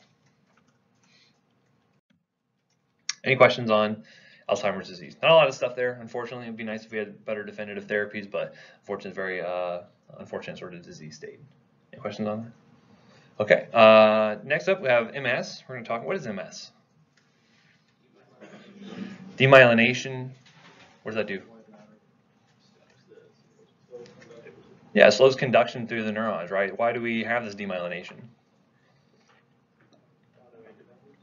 It's an autoimmune condition, right? So again, we're going to find that a lot of the drugs we're going to be seeing here may have a little bit of bleed over effect with a lot of the rheumatology drugs we'll see a little bit later on. So again, a lot of these autoimmune conditions we're going to find are really focused on decreasing that inflammatory process, as we'll see. So anyway, as we mentioned, it's inflammatory disease of the CNS. Typically, you're going to find these characteristic plaques, these sclerosed areas of the neurons. Again, we're losing that myelination. And what does the myelination help us with? helps us speed up that conduction, right? Helps the active potential jump from point to point rather than having to go from every single sodium channel all the way down the neuron, right? So it's a much slower process than just able to jump down to wherever the signal is going to, right? So as I mentioned, I'm not going to get fully into all this process here, but just know that there's going to be a lot of inflammatory reactions happening here. The main thing we're going to be focusing on is decreasing the activity, as well as things like T cells and whatnot, and we're going to find that this can be used with things like monoclonal antibodies. We're going to find a lot of other drugs that are going to be very useful for decreasing this inflammation. And again, the thing you want to do early, or start treatment early, because again, if you can hopefully save as many myelinated neurons as you can, that's going to help to slow down that disease progression. Anyway, so a couple of different phases of treatment here. We're going to have the treatment for the exacerbations. Basically, they can come up with these kind of disease flare-ups here. And so by treating this, and we'll find how we're going to be treating that, which drugs we're going to use. It'll help to hopefully shorten the duration, lessen the severity of the attack. Because again, what do patients normally present with when they have these exacerbations? Anyone know? A lot of pain. It's a pretty painful sort of disease state. So a lot of them are usually showing up for pain issues. You're also going to find that we have, for the long term, we're going to have disease-modifying therapy, or DMT. This means these are going to be things that help to alter the course of illness to, again, slow down the progression and keep them as functional as they can for a long period of time. Because, again, this can be a pretty debilitating disease for these patients here. And then we'll also look at some symptomatic therapies to help maintain quality of life. Okay. So, again, obviously our goal is here to improve quality of life and minimize that long-term disability. So the exacerbations, typically you're going to find with a lot of these autoimmune conditions, whether it be rheumatoid arthritis or ulcerative colitis, anything like that, we're going to be starting off with pretty heavy dose corticosteroids. Because corticosteroids do what for us? They're anti-inflammatory, right? They're going to be decreasing the activity of the whole inflammatory system from top to bottom by working at where they work at. They work in the nucleus, right? So they change the gene transcription. They're very powerful anti-inflammatories, but also means how long do they take to kick in? It takes a little bit of time, right? It's not going to be working immediately, but it takes a few hours to days before they really see full effects from these. So normally when patients are presenting for these exacerbations, we can start off with IV therapy. We call this kind of pulse dose therapy here. So we use something like methylprednisolone. It's a good IV formulation you could administer. And again, by doing that, it helps to decrease the inflammation, decreases the edema around the areas of demyelination, helps to decrease those symptoms the patient's experiencing there. And again, when would you want to consider using tapering dose of steroids? They're on it more than a week, right? So again, 5 to 7 days or so, that's when you need to consider tapering off of this. So these patients, depending on how severe the exacerbation is, you may need to actually consider tapering them off. So typically what you'll do is just start them off on IV pulse therapy, get them kind of under control, their symptoms under control, and then switch them over to PO, and then we'll titrate them off over the course of a week or two. But again, what are things you see with corticosteroids? What are common side effects? Hypertension can be worsened. What else? Hyperglycemia, right, so their sugars are going to be worse. You see weight gain, you can see altered mental status, they tend to get pretty cranky when they're on corticosteroids. If they're on a really long term, what could you see? Infections are going to be a risk as well, right, because again, they're going to be decreasing the immune system as well, so you have to be really careful. In some cases, you may even need things like plasma exchanges to get rid of some of those inflammatory mediators, but again, that's going to be in the more severe cases. Usually the corticosteroids are going to be sufficient on their own. So to focus on the disease-modifying therapy, this is where we find the most new drugs we're going to talk about today. We're going to find that this therapy is trying to decrease the progression of disease over time to try to spare those neurons as best we can. Try to keep that myelin on the neuron as long as you can there. And so what you also find is that a lot of these therapies are helping to decrease the number of relapses they have, to decrease the exacerbations. That way they're going to the hospital less frequently, decrease a lot of those kind of the other morbidities from developing there. You're going to find we have some older drugs, kind of the more first-line sort of therapies here, and then we have more second-generation agents, which are going to be much more effective nowadays. They're actually helping to, even for more severe progressive sort of cases of MS. But one thing to note here, a lot of these are very, very expensive, especially like the antibodies we're going to be talking about today can be anywhere between $70,000 to $200,000 a year for their therapy, right? However, if it keeps them in a hospital, hospital stays are very expensive, keeps them from developing a lot of these other, comorbid conditions are going to be very debilitating, a lot of pain issues like that. This may be a good deal, right? So initially what we had were things like interferon. Have you talked about interferons at all? We talked about them briefly during the chemo section. What do interferons do? We don't really know. We say they're immunomodulatory. Anytime you hear the word modulate, usually we don't actually know what the heck we're talking about. We just know that it changes something. We're just not really sure. So if you want to sound smart, you say, oh, it's an immunomodulator, but you really don't know what you're talking about. That's okay though. We do know it tends to be effective in some cases, but we think that it affects things like suppressor cell function, maybe affecting things like blood-brain barrier permeability, maybe changing things like T cell proliferation. Normally, when you're thinking about it in the case of cancer, it actually stimulates the immune system to actually tackle taking out a lot of those cancerous cells. We also see this being used in cases of hepatitis C. In some cases, is also a drug we'd use for that as well. But we're starting to get away from these, which is great because there's a lot of side effects associated with the interferon. These are all proteins, so again, they're all going to be very expensive. And whenever you have a protein, what route do you have to go through? Either parenteral, or basically parenteral, right? So either sub-Q, IM, IV, something like that. You cannot give it orally, which is going to be a problem. And in fact, that was a big problem with a lot of these drugs for a while. We didn't really have any good options that were going to be oral. We're going to see that's now changed nowadays with some of the newer ones we have here in just a few minutes. But again, very expensive, and the side effects you're going to find are going to be pretty problematic. As I mentioned, not great from that standpoint. Now we're giving something that kind of stimulates the immune system to some degree, so you're going to see a lot of flu-like symptoms associated with that. A lot of myalgia, some low-grade fever, things like that. Hepatotoxicity is going to be an issue here, and then the other big thing is just the kind of the mood interactions that happen here. Either it can worsen depression, it can lead to suicidality in some patients. Some patients get very aggressive or angry when they're on the medications here. I knew one lady who her husband was on interferon therapy for hepatitis C, and she says, oh, he's got that interferon brain going on right now. This is what they call it because she knew he was going to be really cranky, he's going to get into fights all the time with her. She knew it wasn't him, it was just the drug that was really causing this kind of increased aggression. So kind of negative from that standpoint. So some other ones we had that were kind of first generation agents include gladimir here. This is actually a polypeptide. A couple different amino acids here. It's not important to memorize these, but just know it's a polypeptide. And what this was thought to be doing was trying to mimic some of the antigenic properties of this myelin basic protein, or MBP. If you see that abbreviation, that's what we're talking about. And this was thought to be one of the things that activated the T cells that kind of kicked off that inflammatory response here. So by inhibiting the actual MBP, you're able to find is able to hopefully prevent T cell activations. If you decrease the T cell function, decrease the inflammation there, and hopefully save some of those that myelin there on the neurons. Again, it was an injectable product, so again, some negative aspects from that standpoint. Again, patients don't usually like to inject themselves with things that they don't have to, and for the most part, pretty well tolerated. There's some issues that about 10% of people end up developing. It's like chest tightness, this flushing and dyspnea seen with it. And again, usually lasts about 20 minutes or so and then would kind of go away. Again, still a very expensive drug because it is a protein. Patients have to be injecting themselves. Another one here, we have natalizumab, MAB on the end there. It's a monoclonal antibody. This one's actually specifically targeted at this thing called a very late antigen 1 or VLA1, and so this is another thing that would actually work on between the CNS vascular cell adhesion molecules, this VCAM1, and these are things that actually prevented the lymphocytes. So normally when it's activated, it allows for the lymphocytes to cross that blood-brain barrier and start to interact with those neurons. Well, if I prevent that interaction by targeting that VLA1, you basically prevent the cells from crossing the blood-brain barrier. So even though they might want to get activated, they can't get to the site of action on those neurons, and again, you're saving that myelin sheath there. Okay. There's a problem with this one. Actually, it's a REMS program. Remember, it's a risk evaluation and mitigation strategies, where again patients have to be signed up for it, they have to be registered, providers have to be registered. There's actually a leukoencephalopathy that can occur here. So because of that, it's a very big risk. You have to monitor for signs and symptoms of that. And then other things include depression, fatigue, again, respiratory infection. Anytime we're giving anything to decrease the immune system activity, again, you do worry about infections here, so that's another thing to watch out for.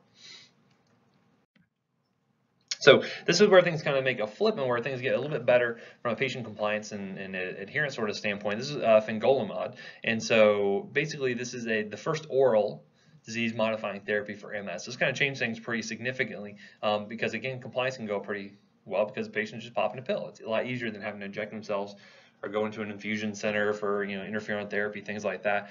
And so the way this one worked is a sphingosine 1-phosphate receptor agonist. What that does is it actually will sequester these lymphocytes into lymphoid organs, to the lymph nodes and things like that, and actually prevent CNS penetration. So by sequestering them elsewhere, you prevent them from actually getting to the CNS and interacting with those neurons. Okay. So things you're going to see with this one includes first dose bradycardia. So you do want to monitor patients probably in the office for the first dose, 6 hours or so, to make sure they're not going to have any issues with that. And then you develop this lymphoma, which is reversible. That makes sense, right? Because again, you're causing that sequestration of those lymphoid cells there. And then obviously you're decreasing the immune system, so infections are going to be a big risk here. Edema, hepatotoxicity can also occur. Okay.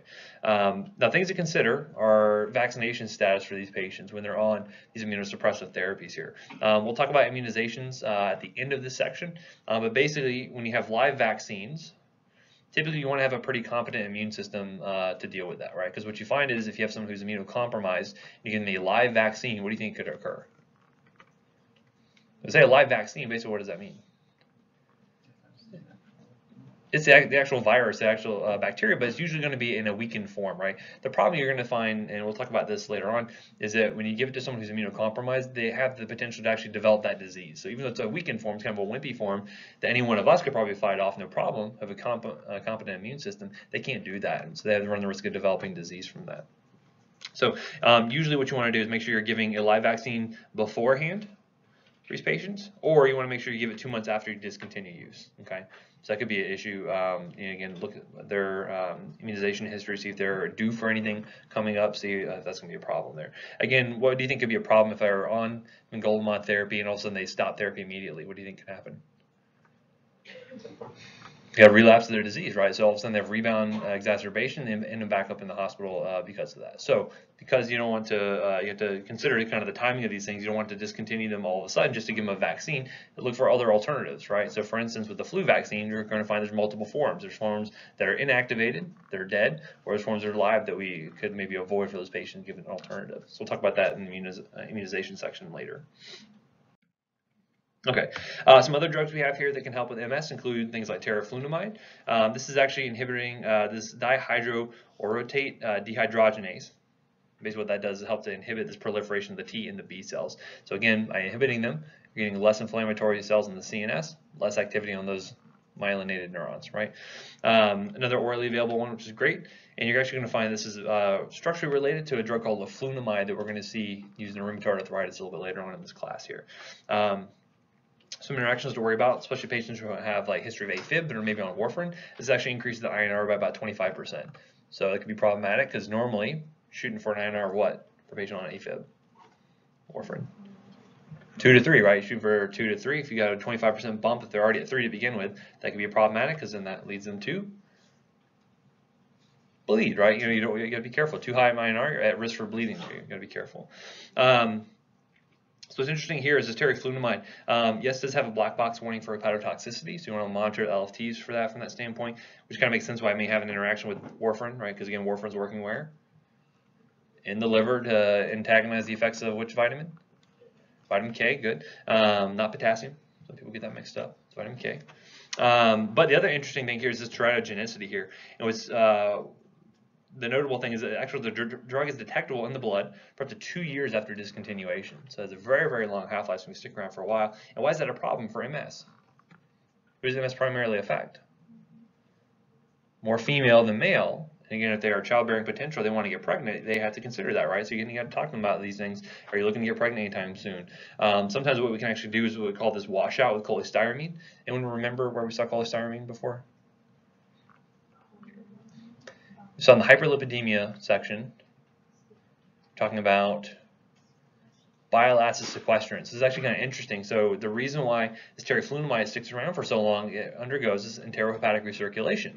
Remember how we talked about that? If we give cholestyramine, it actually can bind up that teriflunomide coming out from the biliary tract and just be eliminated out to the feces. So by doing that, you can drop the levels more precipitously than waiting out 2 years to have a kid, right? I'll advise all of you to at least wait 2 years before you have kids, because once you have them, guess what? They're permanent. Sticking around. I'm just kidding. We had our 1-year-old birthday party this weekend, which I think is unnecessary because one, she had no idea what was going on, and we had a whole lot of extra work. All our family came in. They got to eat a bunch of good food and go off to Disney afterwards, and we were stuck cleaning up. So it's, or go to Chuck E. Cheese or something where they do all the cleanup for you. That's the realization we came to is like doing it ourselves. That's a bum deal. Don't do that. Anywho. Other things to consider, with a lot of these agents, you need to be checking for specific ones, but this one you need to check for TB prior to starting therapy. Why do you think that is? You have latent TB, you give this drug, if your immune system was suppressing that, and all of a sudden your immune system is now suppressed, guess what? become activated, right? So again, be careful of that. A lot of the monoclonal antibodies we're going to talk about in the rheumatoid section as well. You got to check for TB beforehand, because if it's positive, you don't want to give this drug because it could lead to activation. Okay, another one here is dimethyl fumarate, or Tecfidera. Again, another orally available agent, which is nice. We don't really know the full mechanism, but it tends to be an anti-inflammatory. And again, some things you're going to find hepatotoxicity pretty common with a lot of these drugs here. Flushing tends to be pretty common with this drug as well. Anyone remember what other drug we said was common to cause flushing? Yeah, nicotinic acid or niacin. We talked about that again back in the hyperlipidemia section. Yeah, very good. Okay, another monoclonal antibody here. We have alemtuzumab.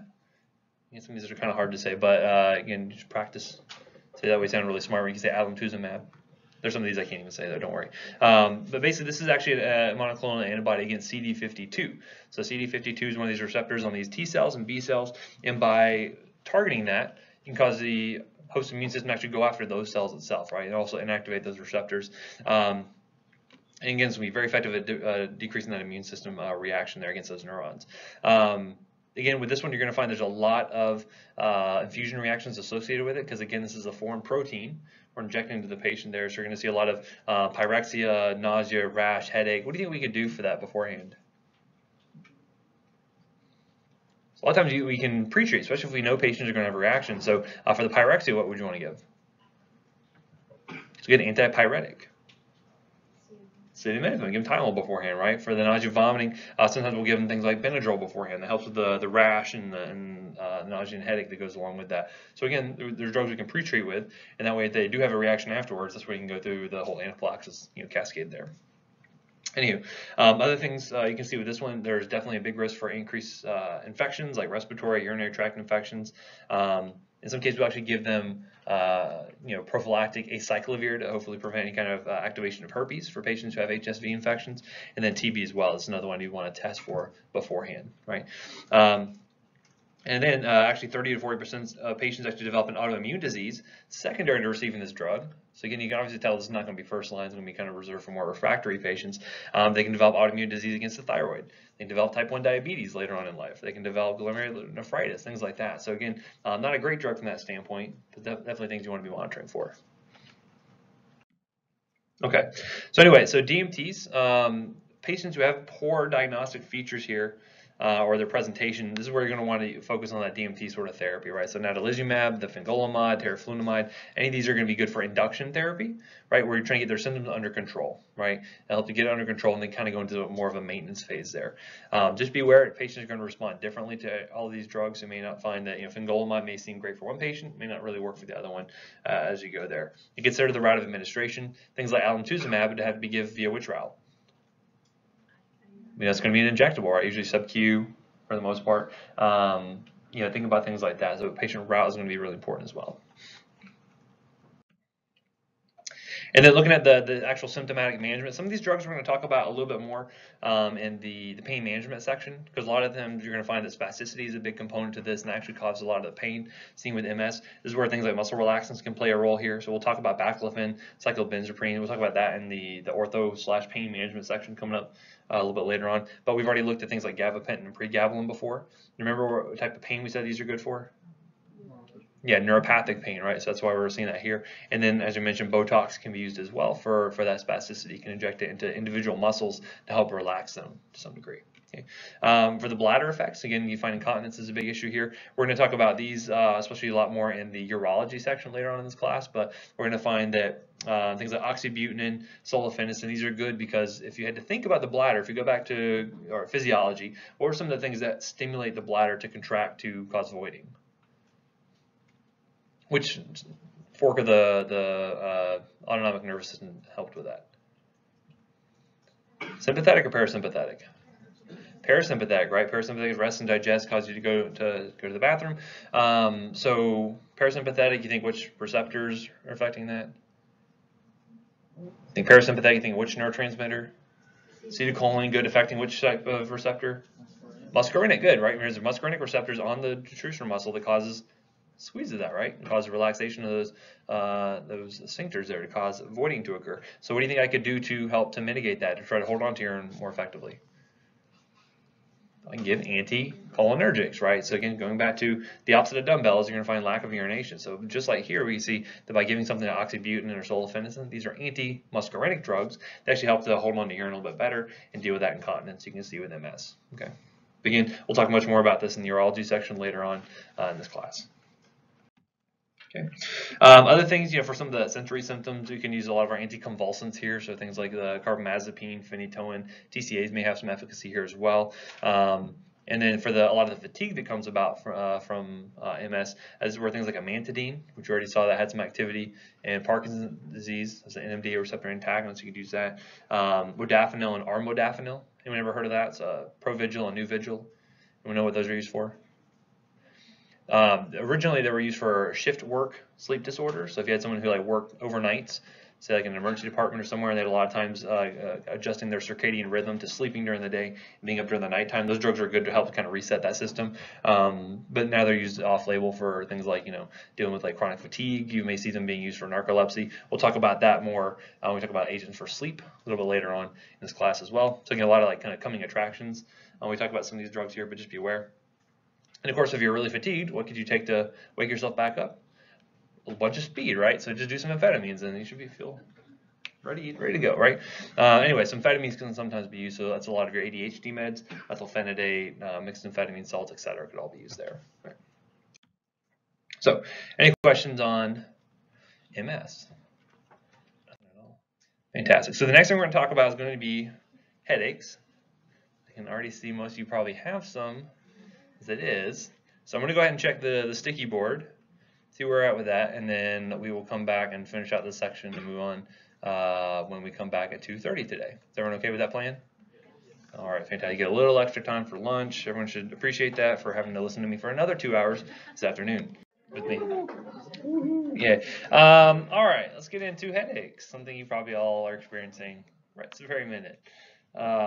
Couple of different types we're going to talk about. We'll focus mainly on migraines. This is where kind of the most new drugs are kind of coming into play here. Have you talked about migraines at all yet? Headaches? Not really? Okay, well, let's this be a good introduction for you. So we'll talk about a couple of different types: cluster headaches, tension headaches, etc. So let's get into it. Migraines being the first one. We're going to focus on. So why do we get migraines? Anyone know? Is that because we had 4 hours of farm today? We had to get up this morning for 8 o'clock class. So the migraines, there's probably a couple of different components here. One of the big things we're going to find is this cerebral vasospasm that occurs, and typically vasodilation is one of the big things, right? So you're going to find that the vessels are going to dilate, that causes pressure, which eventually leads to the migraine itself. And you kind of get this kind of outspreading of this pain that kind of occurs throughout the head here, right? So these kind of electrical impulses then tend to spread. The thing we're going to focus on here, mostly for our drugs, is going to be something to help with that constriction of those blood vessels and try to get those squeezed back down to try to relieve that pressure. And that generally is a pretty good method in order to deal with the pain associated with that migraine and hopefully have that go away. What are some other things people experience along with migraines? Disorientation. What else? Aura. What is an aura? They ever get really mad and you power up before the big battle? Yeah. Yeah, it's a little bit different for every patient, but it's kind of like that feeling they get prior to migraines coming on. A lot of people who get the aura, they're like, oh yeah, I know I'm going to have a migraine because they get that aura coming on. So you see that. What else? Along with the pain, you get the photophobia. You also get a lot of nausea, vomiting, right? So that's going to be another component too. So we can see that sometimes we'll need multiple different drugs in order to help us out with this because we need to treat the different components here. A lot of the drugs we have for the migraines themselves are going to be vasoconstrictors, but they may not necessarily deal with, for instance, the nausea and vomiting associated with that. So that's why you're going to see multiple drugs sometimes used at the same time. So typically our goals here, we'd like to try to decrease the number of actual episodes they have. So very similar to other disease states, we find that there is going to be sort of long-term sort of maintenance therapy to try to prevent occurrence or prevent migraines from happening. And so this is going to be more kind of maintenance therapy. Not everyone's going to need that, especially if their migraines are particularly intermittent or few and far in between. And then we're going to have what we call abortive therapy, or therapy is going to be good for actually dealing with the acute migraine as it happens. Remember, the drugs we use for the actual termination of the actual migraine itself is going to be different than what we're actually using for the maintenance therapy to try to prevent migraines from occurring. And what's actually ironic is that a lot of the therapies that we use to try to prevent a migraine actually can cause migraine in and of themselves. So a lot of the drugs we're using, things like beta blockers, calcium channel blockers, etc. And we'll see that when we get into the actual maintenance therapy in just a few minutes here.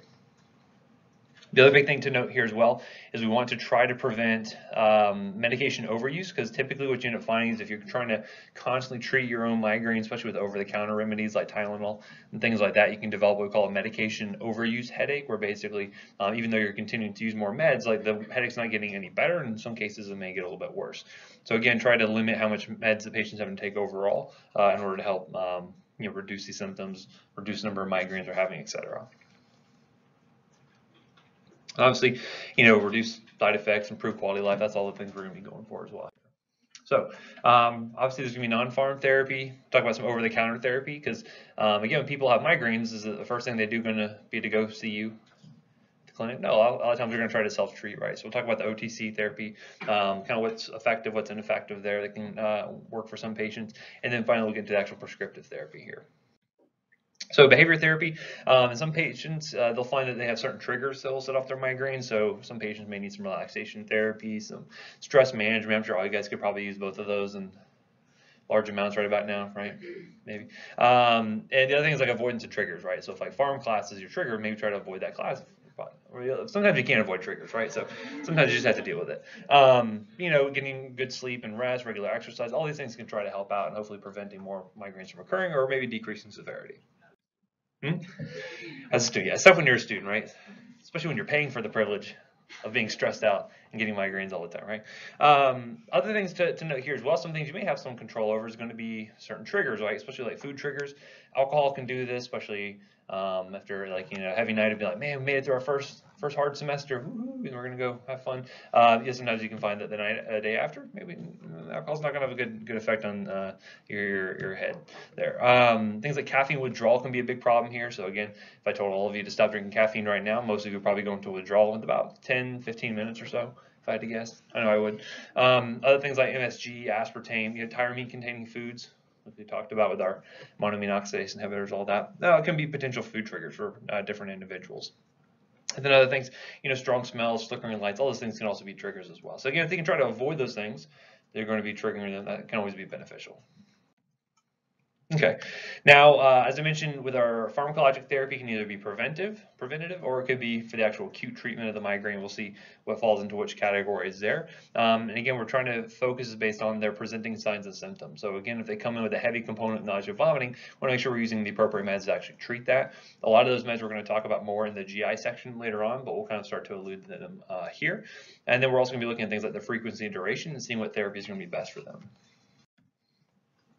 So in general, we like to administer medications at the onset of the headache.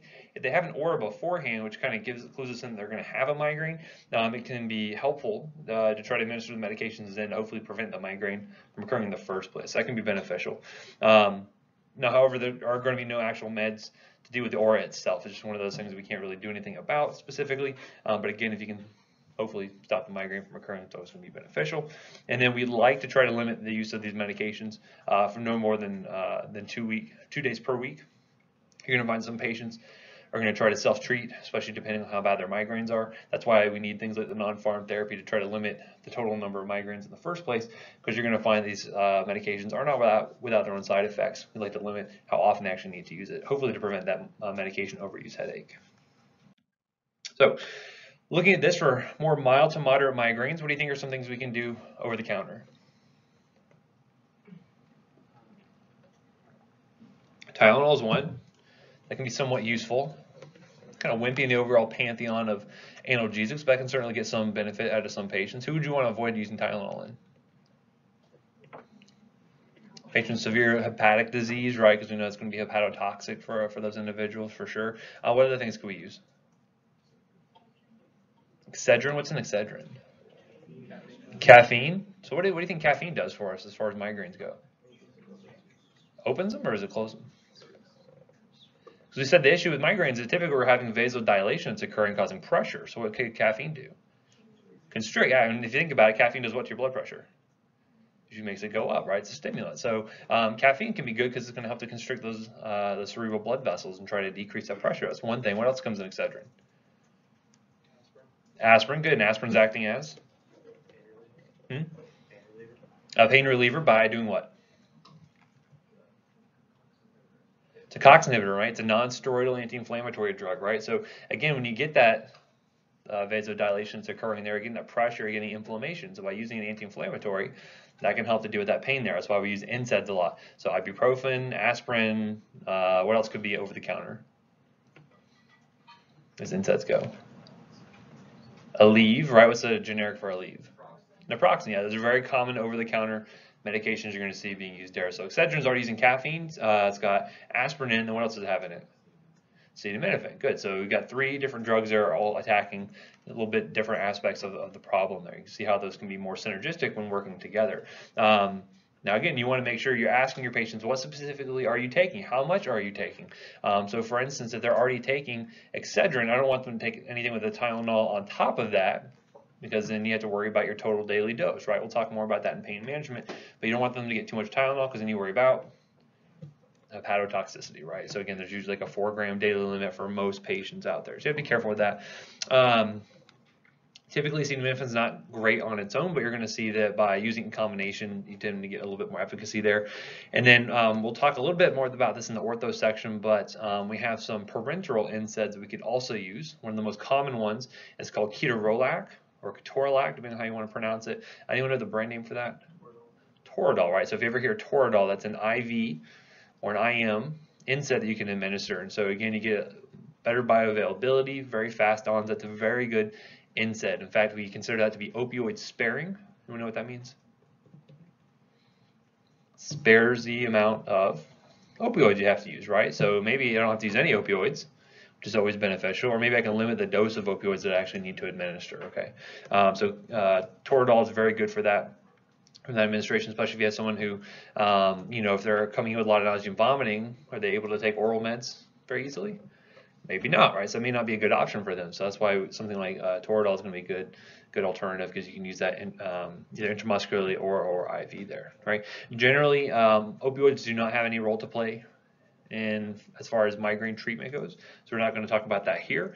But then getting into the nausea vomiting itself, we have several different options that are out there. Here's just a few that we'll talk about. Certainly a lot of patients, or you guys are mostly familiar with Zofran, right? You've heard of ondansetron or Zofran before. It flows like water in most ERs. People coming in nausea, vomiting. That one's actually going to be, we'll talk about that more in the GI section, but it's actually a 5-HT3 antagonist.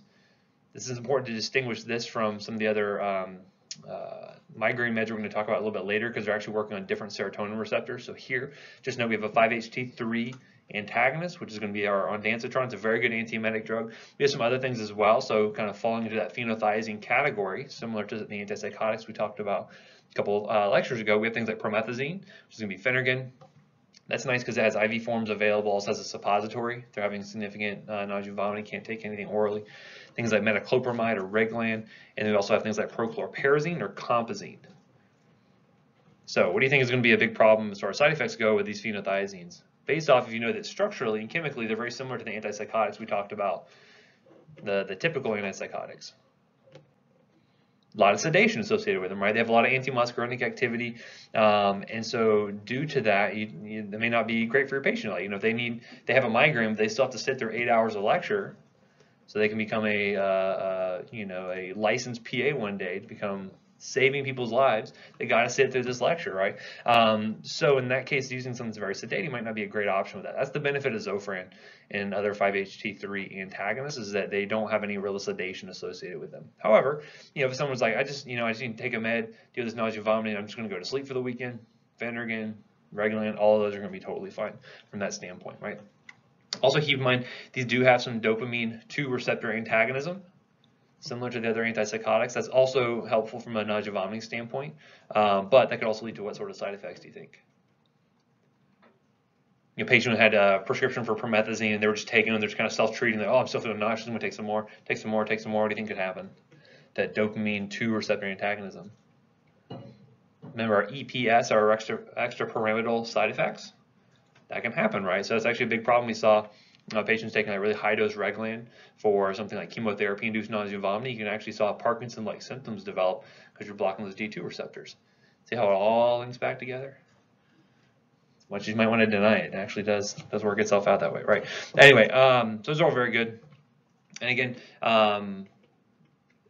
in and of itself, the abortive meds, the meds we're actually going to be using to terminate the migraine itself, tend to cause nausea and vomiting as well. So this is why it's going to be beneficial if we have things on board as well that are going to be able to help with that nausea and vomiting. And in fact, a big thing you're going to see with a lot of patients coming into the ERs for migraines, they're typically going to get a liter of fluids.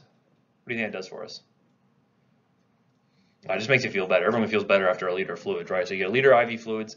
You typically get something for nausea and vomiting like Zofran or Phenergan, and then you typically get an abortive medications we're going to see here in a few minutes, right? That's typically the typical regimen. Maybe some Toradol as well. I'm probably get an NSAID on there additionally. We'll cover these more in the GI section, but just wanted you to start thinking about these now. So for the moderate to severe migraines, this is where we're going to get into our actual abortive therapy. So we're going to start with our ergots. Remember the ergots we talked about a scant few hours ago? We talked about causing that St. Anthony's fire, causing that severe vasoconstriction in the fingers and the toes, causing that burning sensation. That vasoconstriction is what we're using that for here. We're going to cause that cerebral vasoconstriction. Actually, what's interesting as well is that ergot fungus is actually kind of a precursor to LSD. Anyone familiar with LSD? No. No one should be shaking their head. I have no idea what that is. Lysergic ethyl, I have no idea what was that. Yeah, so anyway, LSD, it's a very powerful hallucinogen. And again, please don't do drugs. But just know that the ergots you may be using for your migraines actually is structurally somewhat related to LSD. Not to say you're going to get, start to develop synesthesia whenever you get your migraine treatment, but there's some structural similarities there. Anyway, so the ergots have a couple of different varieties. We have ergotamine tartrate, which is a oral or a suppository form. Can be administered, but one thing I see probably more commonly, especially in ER, is going to be dihydroergotamine or DHE. Migranol is the brand name. It either comes as a nasal spray, good for administration for patients with nausea and vomiting, or it comes as a parenteral formulation as well as an injectable, so you can use that IV. Now, this way this is going to be working, and this is going to be pretty similar for most of the abortive therapies here for migraine. It's going to be a 5-HT1D and 1B agonist. Right, this is in contrast to Zofran, which is a 5-HT3 antagonist. This is a 1B, 1D agonist. And what that does when you cause the serotonin receptors to activate, it's going to be vasoconstrictive. So you squeeze down on those cerebral vessels, you relieve that pressure, and starts to deal with that inflammation and that kind of spreading electrical impulses that causes all that pain, photophobia, and etc. Right? So that's going to be very helpful from that standpoint. Also, there's some presynaptic activity as well that can also be beneficial, but the main thing we're going to see here is that on the vessels there, that 5-HT1B and 1D are going to be vasoconstrictive. Okay.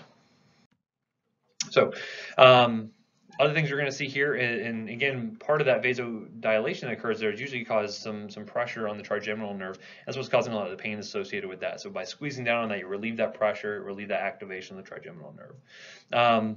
Nice thing about the ergots is they have a pretty long half-life, so that means you're going to have delayed recurrence of migraine. So it's not like you get a dose of it in the ER, you go home, and then you develop another migraine within 6 hours. The big thing here is you want to prevent recurrence, is that can be very good from that standpoint. However, a lot of side effects associated with the ergots, which is why they're not used quite as often as they used to be, but they still get used with some regularity.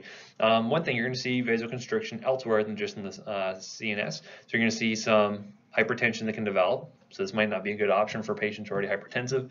See chest tightness associated with that, and you can develop this peripheral ischemia. It's that ergotism that we talked about. That was that St. Anthony's fire phenomenon we mentioned. So you can get these cold, numb, and painful extremities, paresthesias. And in some cases, you can induce things like MI. So patients are, cardiovascular disease already can have an MI be induced here.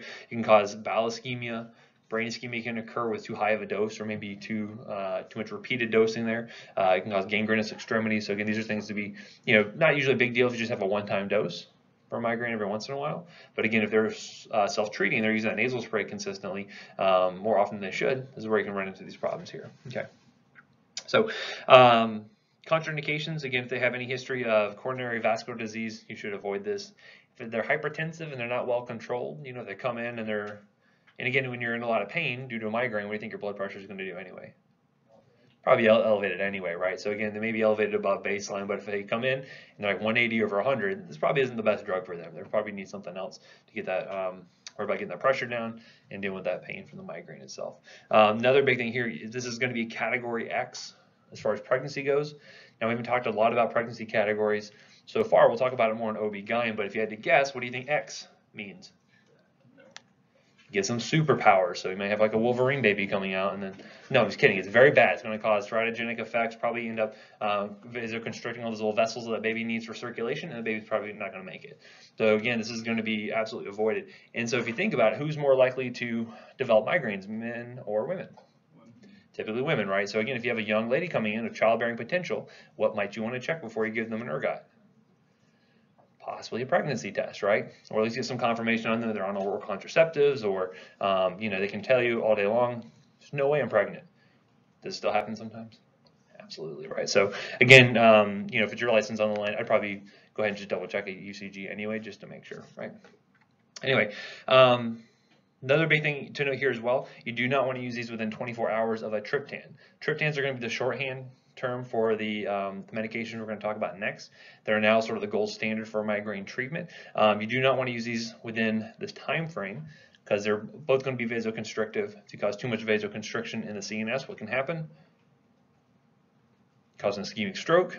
If you have too much vasoconstriction on the coronary vessels, cause an MI. If you have it in the bowels, can cause ischemia there and infarction. So again, you want to be careful and not mix and match these meds. That's why getting a good history is important. So they come into the ER, then they have a migraine. The question you want to ask them is, what have you tried so far?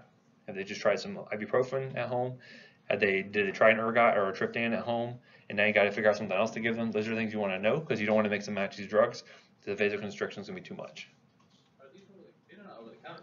These are not over the counter. These are all going to be prescription based. So basically, the only thing over the counter that patients can get access to is going to be acetaminophen, caffeine, ibuprofen, and naproxen. Basically, yeah. Everything else is going to be prescription at this point. Good question.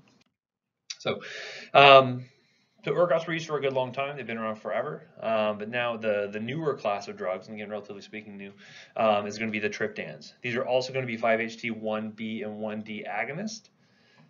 These are going to be a little bit more specific to those vessels there, so you're not going to see nearly the same degree of hypertension. You don't necessarily get the same category X sort of warnings from a pregnancy standpoint as these, a little bit more specific for just these serotonin receptors. And so one of the first ones we had here was sumatriptan or Imitrex. I'm sure most people probably heard sumatriptan or Imitrex before. This one is really great because it has several different dosage forms that are available out there. So you can have nasal forms, you can have subcutaneous, oral, a lot of different options here. The only problem with the oral routes is bioavailability is pretty poor. So again, that's why you usually see the nasal spray getting used a little bit more frequently there. Other things include zolmitriptan, rizatriptan, naratriptan. If you see triptan, you're pretty well assured what type of drug it's going to be based off of the name there, right? We'll find there's a little bit of difference in the activity of these as we'll see moving forward. And differences in the bioavailability, which is what these percentages are here. You see there's differences in the half-life amongst them. Typically, we like long or short half-lives for this sort of thing. Long is good, right? Because again, we don't want recurrence of those migraines. So we're going to see some benefits and deficiencies of these meds as we go forward. We'll talk about that briefly. And again, oftentimes what can lead you to choose one or the other is one, what has the patient already tried? What have they responded well to? So if I have someone who comes in and they said, oh yeah, I tried Imitrex before and it just didn't work for me. Am I going to try Imitrex again? Probably not, right? And again, the patient's not going to be too appreciative of that because I already know it doesn't work for me. And also, you want to make sure the first thing you try is going to be most likely to be successful. So, we'll get into the details on these. So, as I mentioned, these are going to be vasoconstrictive, very similar in activity to the ergots as far as the actual therapeutic efficacy goes here. Again, typically these are very, very effective. Probably about 85% of patients tend to be effective with the first dose here.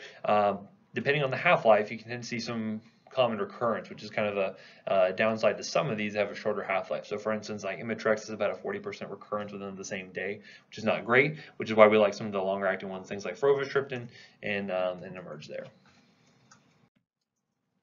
So side effects you're going to see with these, and again, this is going to be more so with especially the parenteral formulations. They're getting like really big dose, very high bioavailability. Immediately, but you're going to see some chest symptoms like tightness, pressure, pain associated with that. Tends to be pretty self-limited for the most part. Should go away with a little bit of time. And you can also see some things like some asthenia, paresthesia, things like that. But again, these should be reversible. It should be pretty much self-limited there. Again, these should be contraindicated in patients who have coronary artery disease, previous MI, angina, because again, based on the vasoconstriction, it's going to make that worse potentially. Want to avoid this with monoamine oxidase inhibitors? What do you think that is?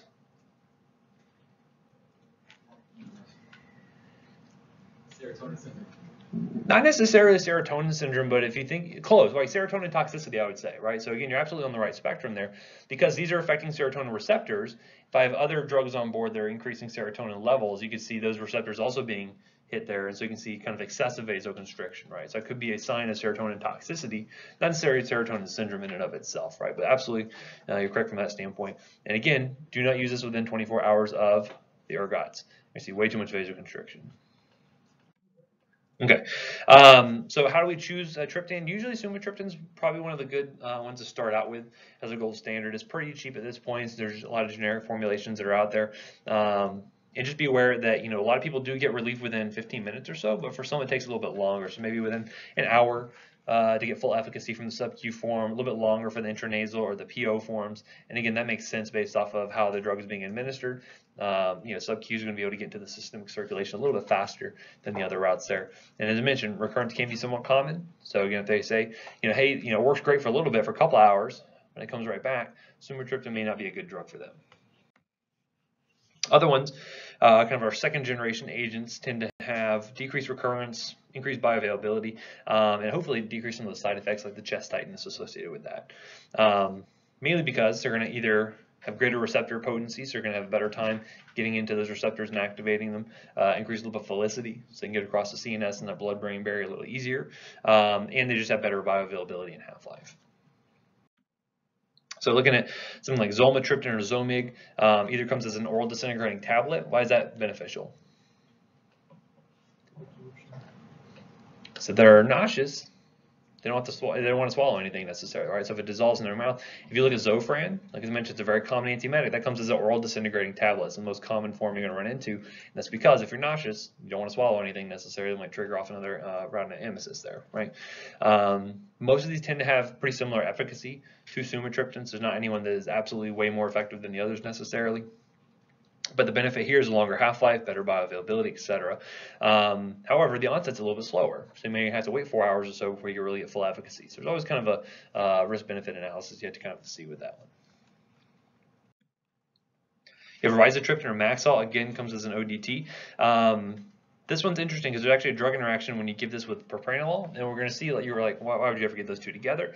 You'll actually see that propranolol can be used as a preventative sort of medication you may take every single day. And so what's interesting is you actually find a 70% increase in the AUC. Basically just means a lot more drug exposure for the patient there. And so because of that, you could end up developing that toxicity, that chest tightness, etc.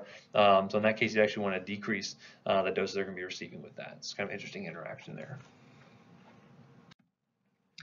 Almatriptan, this one's unique because it's going to be metabolized by CYP3A4 and monoamine oxidase. So if you had any kind of interactions there, if they're, say, on phenelzine for depression, that could interact with that.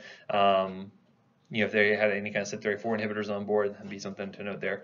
See, elatriptan, also metabolized by CYP3A4. So anyway, so you can kind of see the big thing with Frovo right here is it has the longest half-life out of the bunch. So if you had someone who really had a lot of recurrence of migraines, this is probably going to be the best drug for them from that standpoint. All right, so as far as the acute treatment goes, again, figure out what they've already responded to before, figure out what they've not responded all that too well to before. If they're coming in, they're like, yeah, I already tried to dose ibuprofen, full therapeutic dose, and it didn't really do anything for me. That's when you want to consider using one of these triptans here. Typically, if you can get it on early, so for instance, the patient has an aura, and they know when the migraine's coming up, try using the oral form. It's probably going to be fine. It'll kick in by the time the actual migraine starts to kick in. Then we can use non-oral routes if we can't catch it early, or if they have like significant nausea, vomiting. That'd be another case where something like an intranasal form, the ODT, or using like a subcutaneous form is going to be beneficial there. And typically, give about an hour or so for the subQ to fully work. About 2 hours in intranasal and the PO forms. Now, as I mentioned, do not use a triptan within 24 hours of an ergot or another triptan, due to that prolonged vasospasm you're going to see with that. And then we really try to avoid using it more than 2 days per week for abortive therapy, right? So again, if the patient's having more than that, we probably need to look at some sort of preventative therapy. Either find the trigger that is causing them to have so many migraines, or give them some sort of preventative medication to try to limit the number of episodes they're having there. Because again, the more often you're using this, more vasoconstriction you can see, the more likely you are to see those overuse headaches that can develop. So again, try to limit no more than twice per week. And again, always go with the stepwise approach here. Looking at the number of incidents that they're having per week, you can determine whether you really need to look at using preventative therapy, which we're going to get into in just a second here. And then looking at kind of the symptomatology here. If it's more mild to moderate, start with the easy stuff, right? No point in shooting for the moon here. If you don't need to, acetaminophen, NSAIDs, aspirin, caffeine, any of those are totally fine to try out first.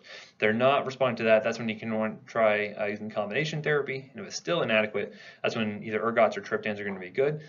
Just remember, really think about the pregnant patient or the pregnancy status for patients. If you're ever considering using an ergot, because of that risk there, it's a category X. So again, no good use for that drug.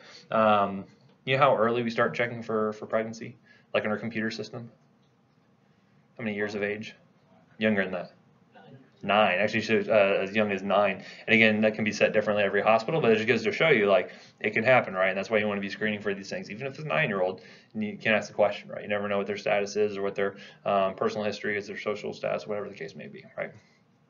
Anyway, again, they're still not really responding. So when you kind of dig a little bit deeper, look and see, what kind of preventative therapy we're using. Oftentimes you do not want to mix triptans or ergots. Never mix those two together. Try to really maximize the dose of the triptan or the DHE that they're on. Okay, so getting into the medication overuse headache. Again, this is where you're going to find where they're overusing the ergots or the triptans, even opioids in some cases.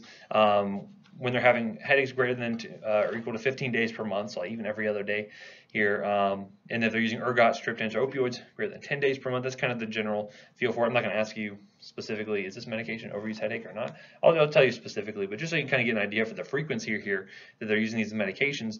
Typically what you're going to find is they get this hyperalgesia that develops. You know what hyperalgesia means?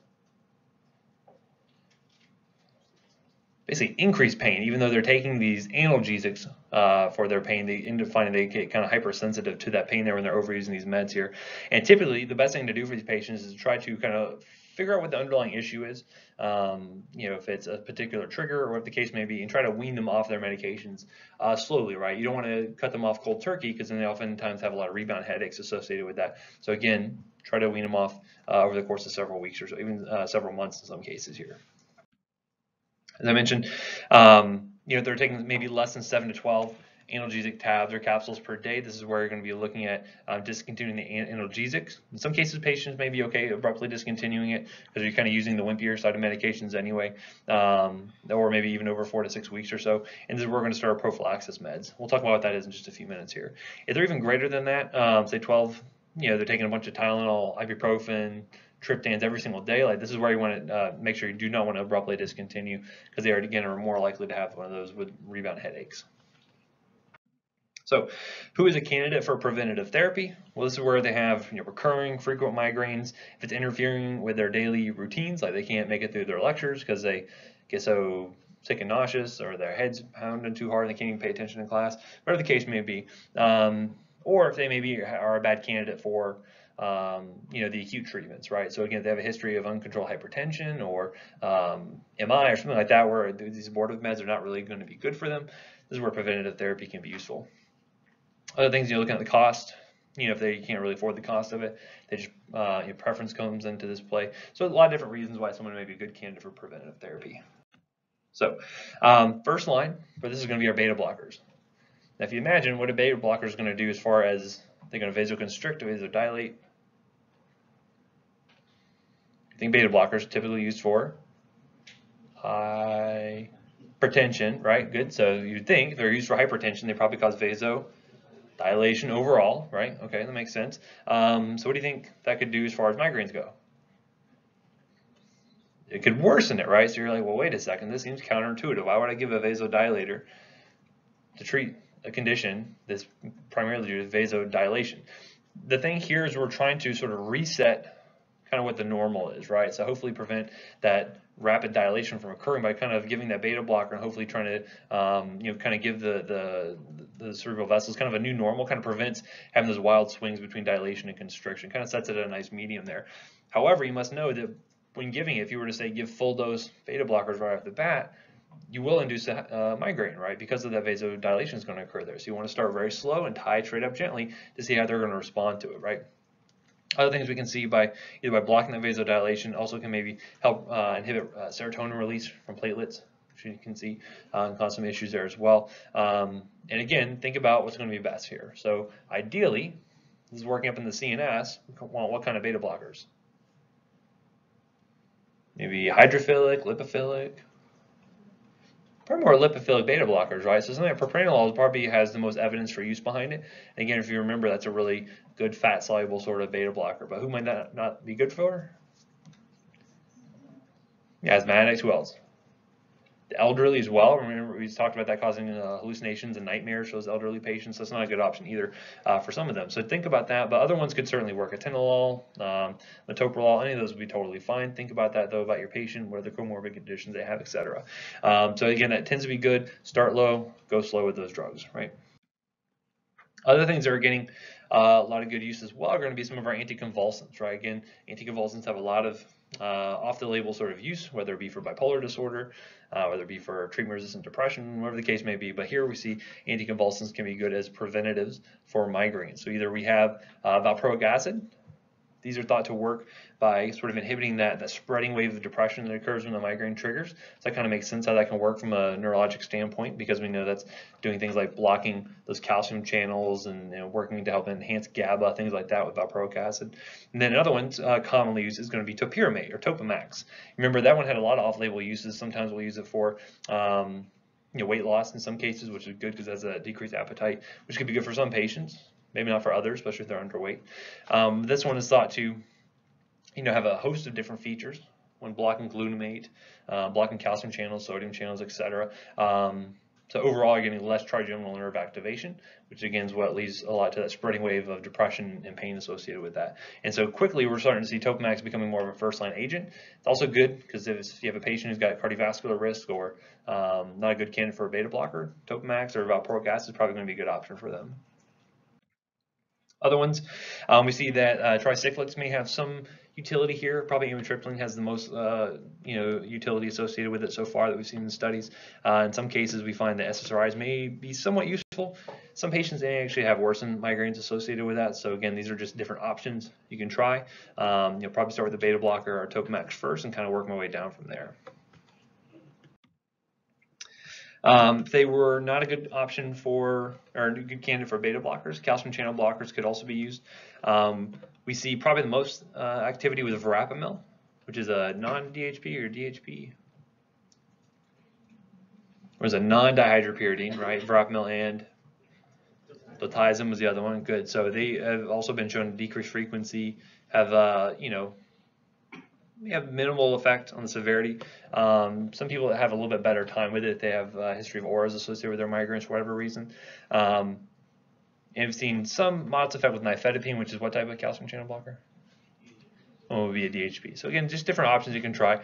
You're going to find here that we kind of have less and less evidence as time goes, or as we get down to some of these third, fourth line sort of agents here. In some cases, botulinum toxin can actually be used here as well. This is probably the third time we've talked about Botox. How do you think this might work for migraines? Do you inject it right into the brain?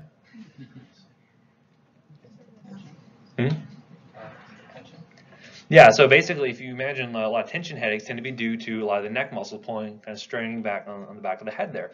And so again, this can contribute to those migraines. And so if you have patients who have that spasticity in one of those muscles, you can end up injecting Botox into those muscles and kind of relax that somewhat and deal with those tension headaches that maybe kind of precursors to the migraines themselves, right? So again, a lot of different options that are out there. I'm sure if you talk to a neurologist, they'd be like, oh yeah, this is my favorite one for this type of patient. I like to do this for this type of patient. These are the kind of general considerations here. Right. So again, if I gave you an option on a test and I said, you got this asthmatic patient who's coming in with a history of hepatic disease, you say, okay, well, I don't want to use propranolol, I don't want to use valproic acid.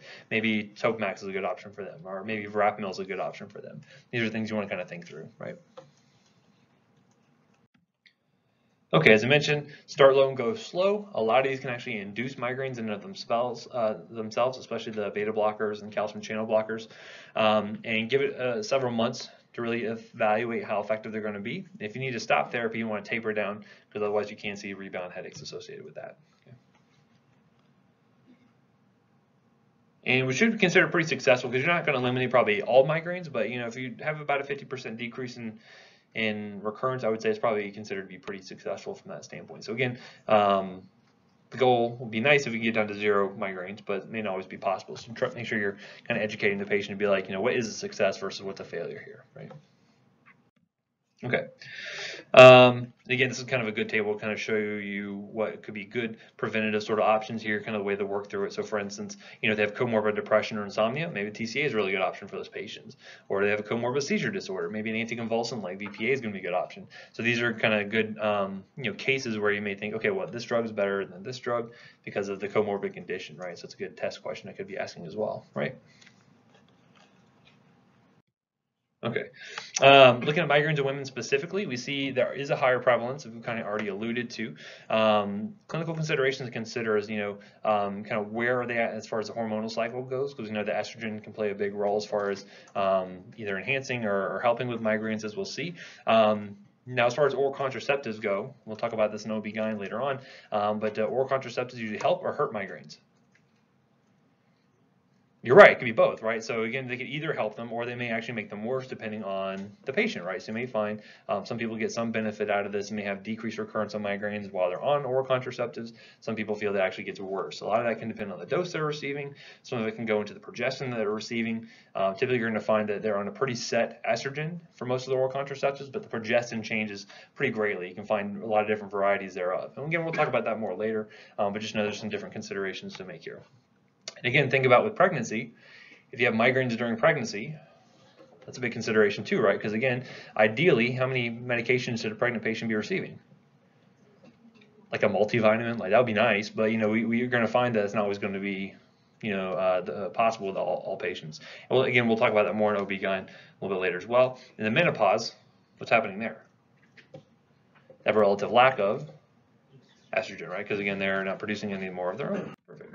So again, look at this as far as when you're looking at menstrual migraines. Again, the attacks are pretty predictable, right? And again, it has to do with the estrogen decreases that play a role in those menstruation-related headaches there. And so again, if you know it's going to be happening about this time of the month, every single month, then you start to maybe take preventative medications around that time. So sometimes that can be useful when it has that kind of predictable role there. So either using like an NSAID, an estrogen, or triptan, maybe 2 to 3 days before the onset, and then continue for 5 to 7 days. Hopefully, should carry them through that period and be able to kind of manage them through that, right? So again, by supplying either extra estrogen and giving them that triptan or the NSAID, whatever the case may be, treating them through that should hopefully get them through without having any migraines at all. Hopefully, that would be ideal.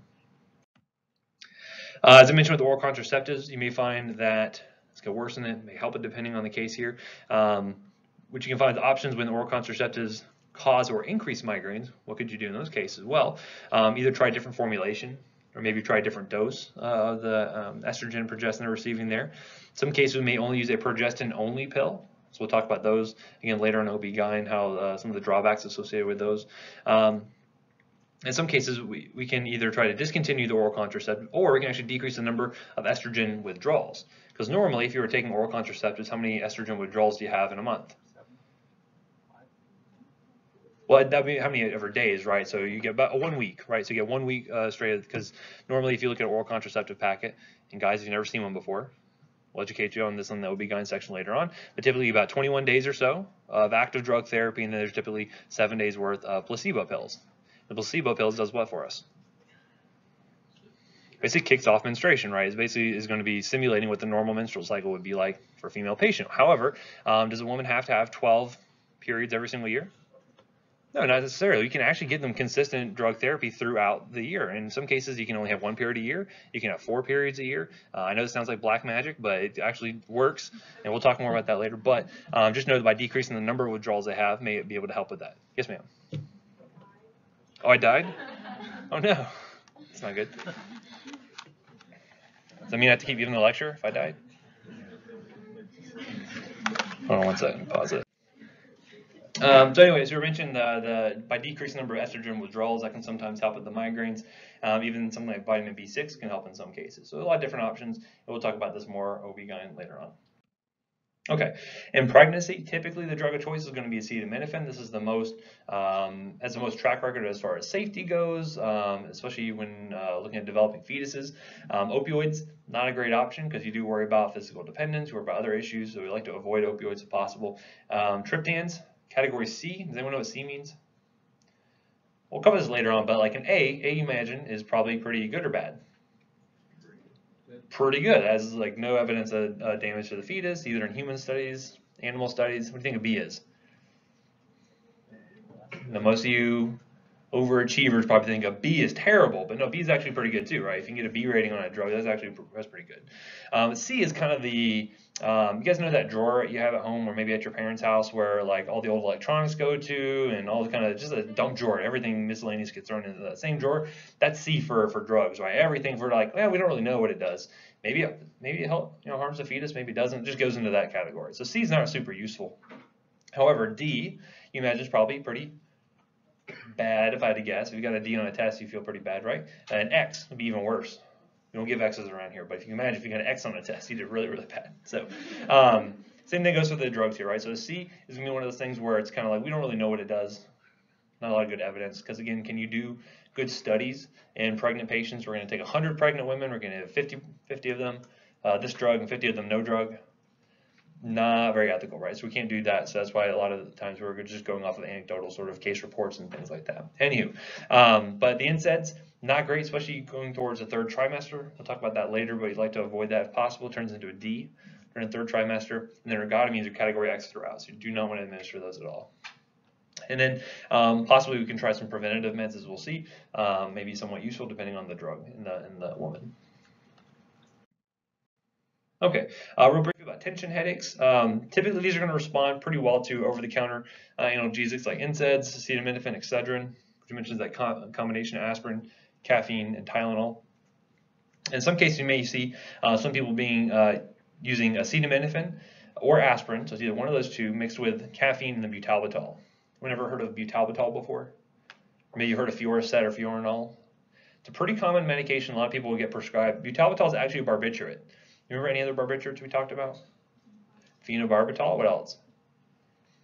There's pentobarbital is the other one we kind of mentioned here. So, and this is kind of a little trick. If you ever see someone who, and actually barbiturates is one of the things they test for on a standard urine drug screen. If you ever have someone who comes up positive for barbiturate, not Dr. Austin's, but barbiturates, if you ever go and you see that, the first question you should ask the patient is, hey, do you take anything for migraines or headaches? And they probably say, oh yeah, I take Fioricet. Because butalbital, a lot of people don't recognize that as a barbiturate. That will show positive on those urine drug screens. It's very rare that you find people nowadays that are actually abusing phenobarb or abusing pentobarb or anything like that. It's just not really in vogue nowadays. Most of the time it's more opioids or benzos or something like that. So just a little tip. However, we do see a lot of people end up kind of overusing these medications here, Fioricet, Fiorinol, quite frequently, and they tend to get that medication overuse headache that develops, and then when they end up running out of their pills, they get the rebound headaches, makes it even worse, and kind of becomes this kind of sick cycle there. As far as preventatives go for tension headaches, pretty similar to what we saw with actual migraines, but like the TCAs, SSRIs tend to be a little bit effective here, and oftentimes you'll see tension headaches associated with smoking. Smoke cessation can be really beneficial there as well. If you had someone who you wanted to help quit smoking and maybe you want to put them on a medication, an antidepressant, what could be a good one? Zyban or bupropion, right? It could be a good option there, right? So that could have some efficacy, kind of pulling double duty from that standpoint. Okay, and then finally cluster headaches. These are very severe headaches. These actually do respond fairly well to ergotamines. So either ergotamine or DHE can use these. Triptans have some pretty good efficacy as well. And then those cluster headaches actually sometimes can respond well to oxygen. So basically putting the patient on a non-rebreather can sometimes help to deal with some of those symptoms as well. But typically these abortive therapies are going to be recommended for them. And then prophylactics for cluster headaches. Most patients do respond pretty well to verapamil as a prophylactic. Some people have responded to lithium in the past. But again, you have to be careful of the side effects and the monitoring parameters. You want to watch for that.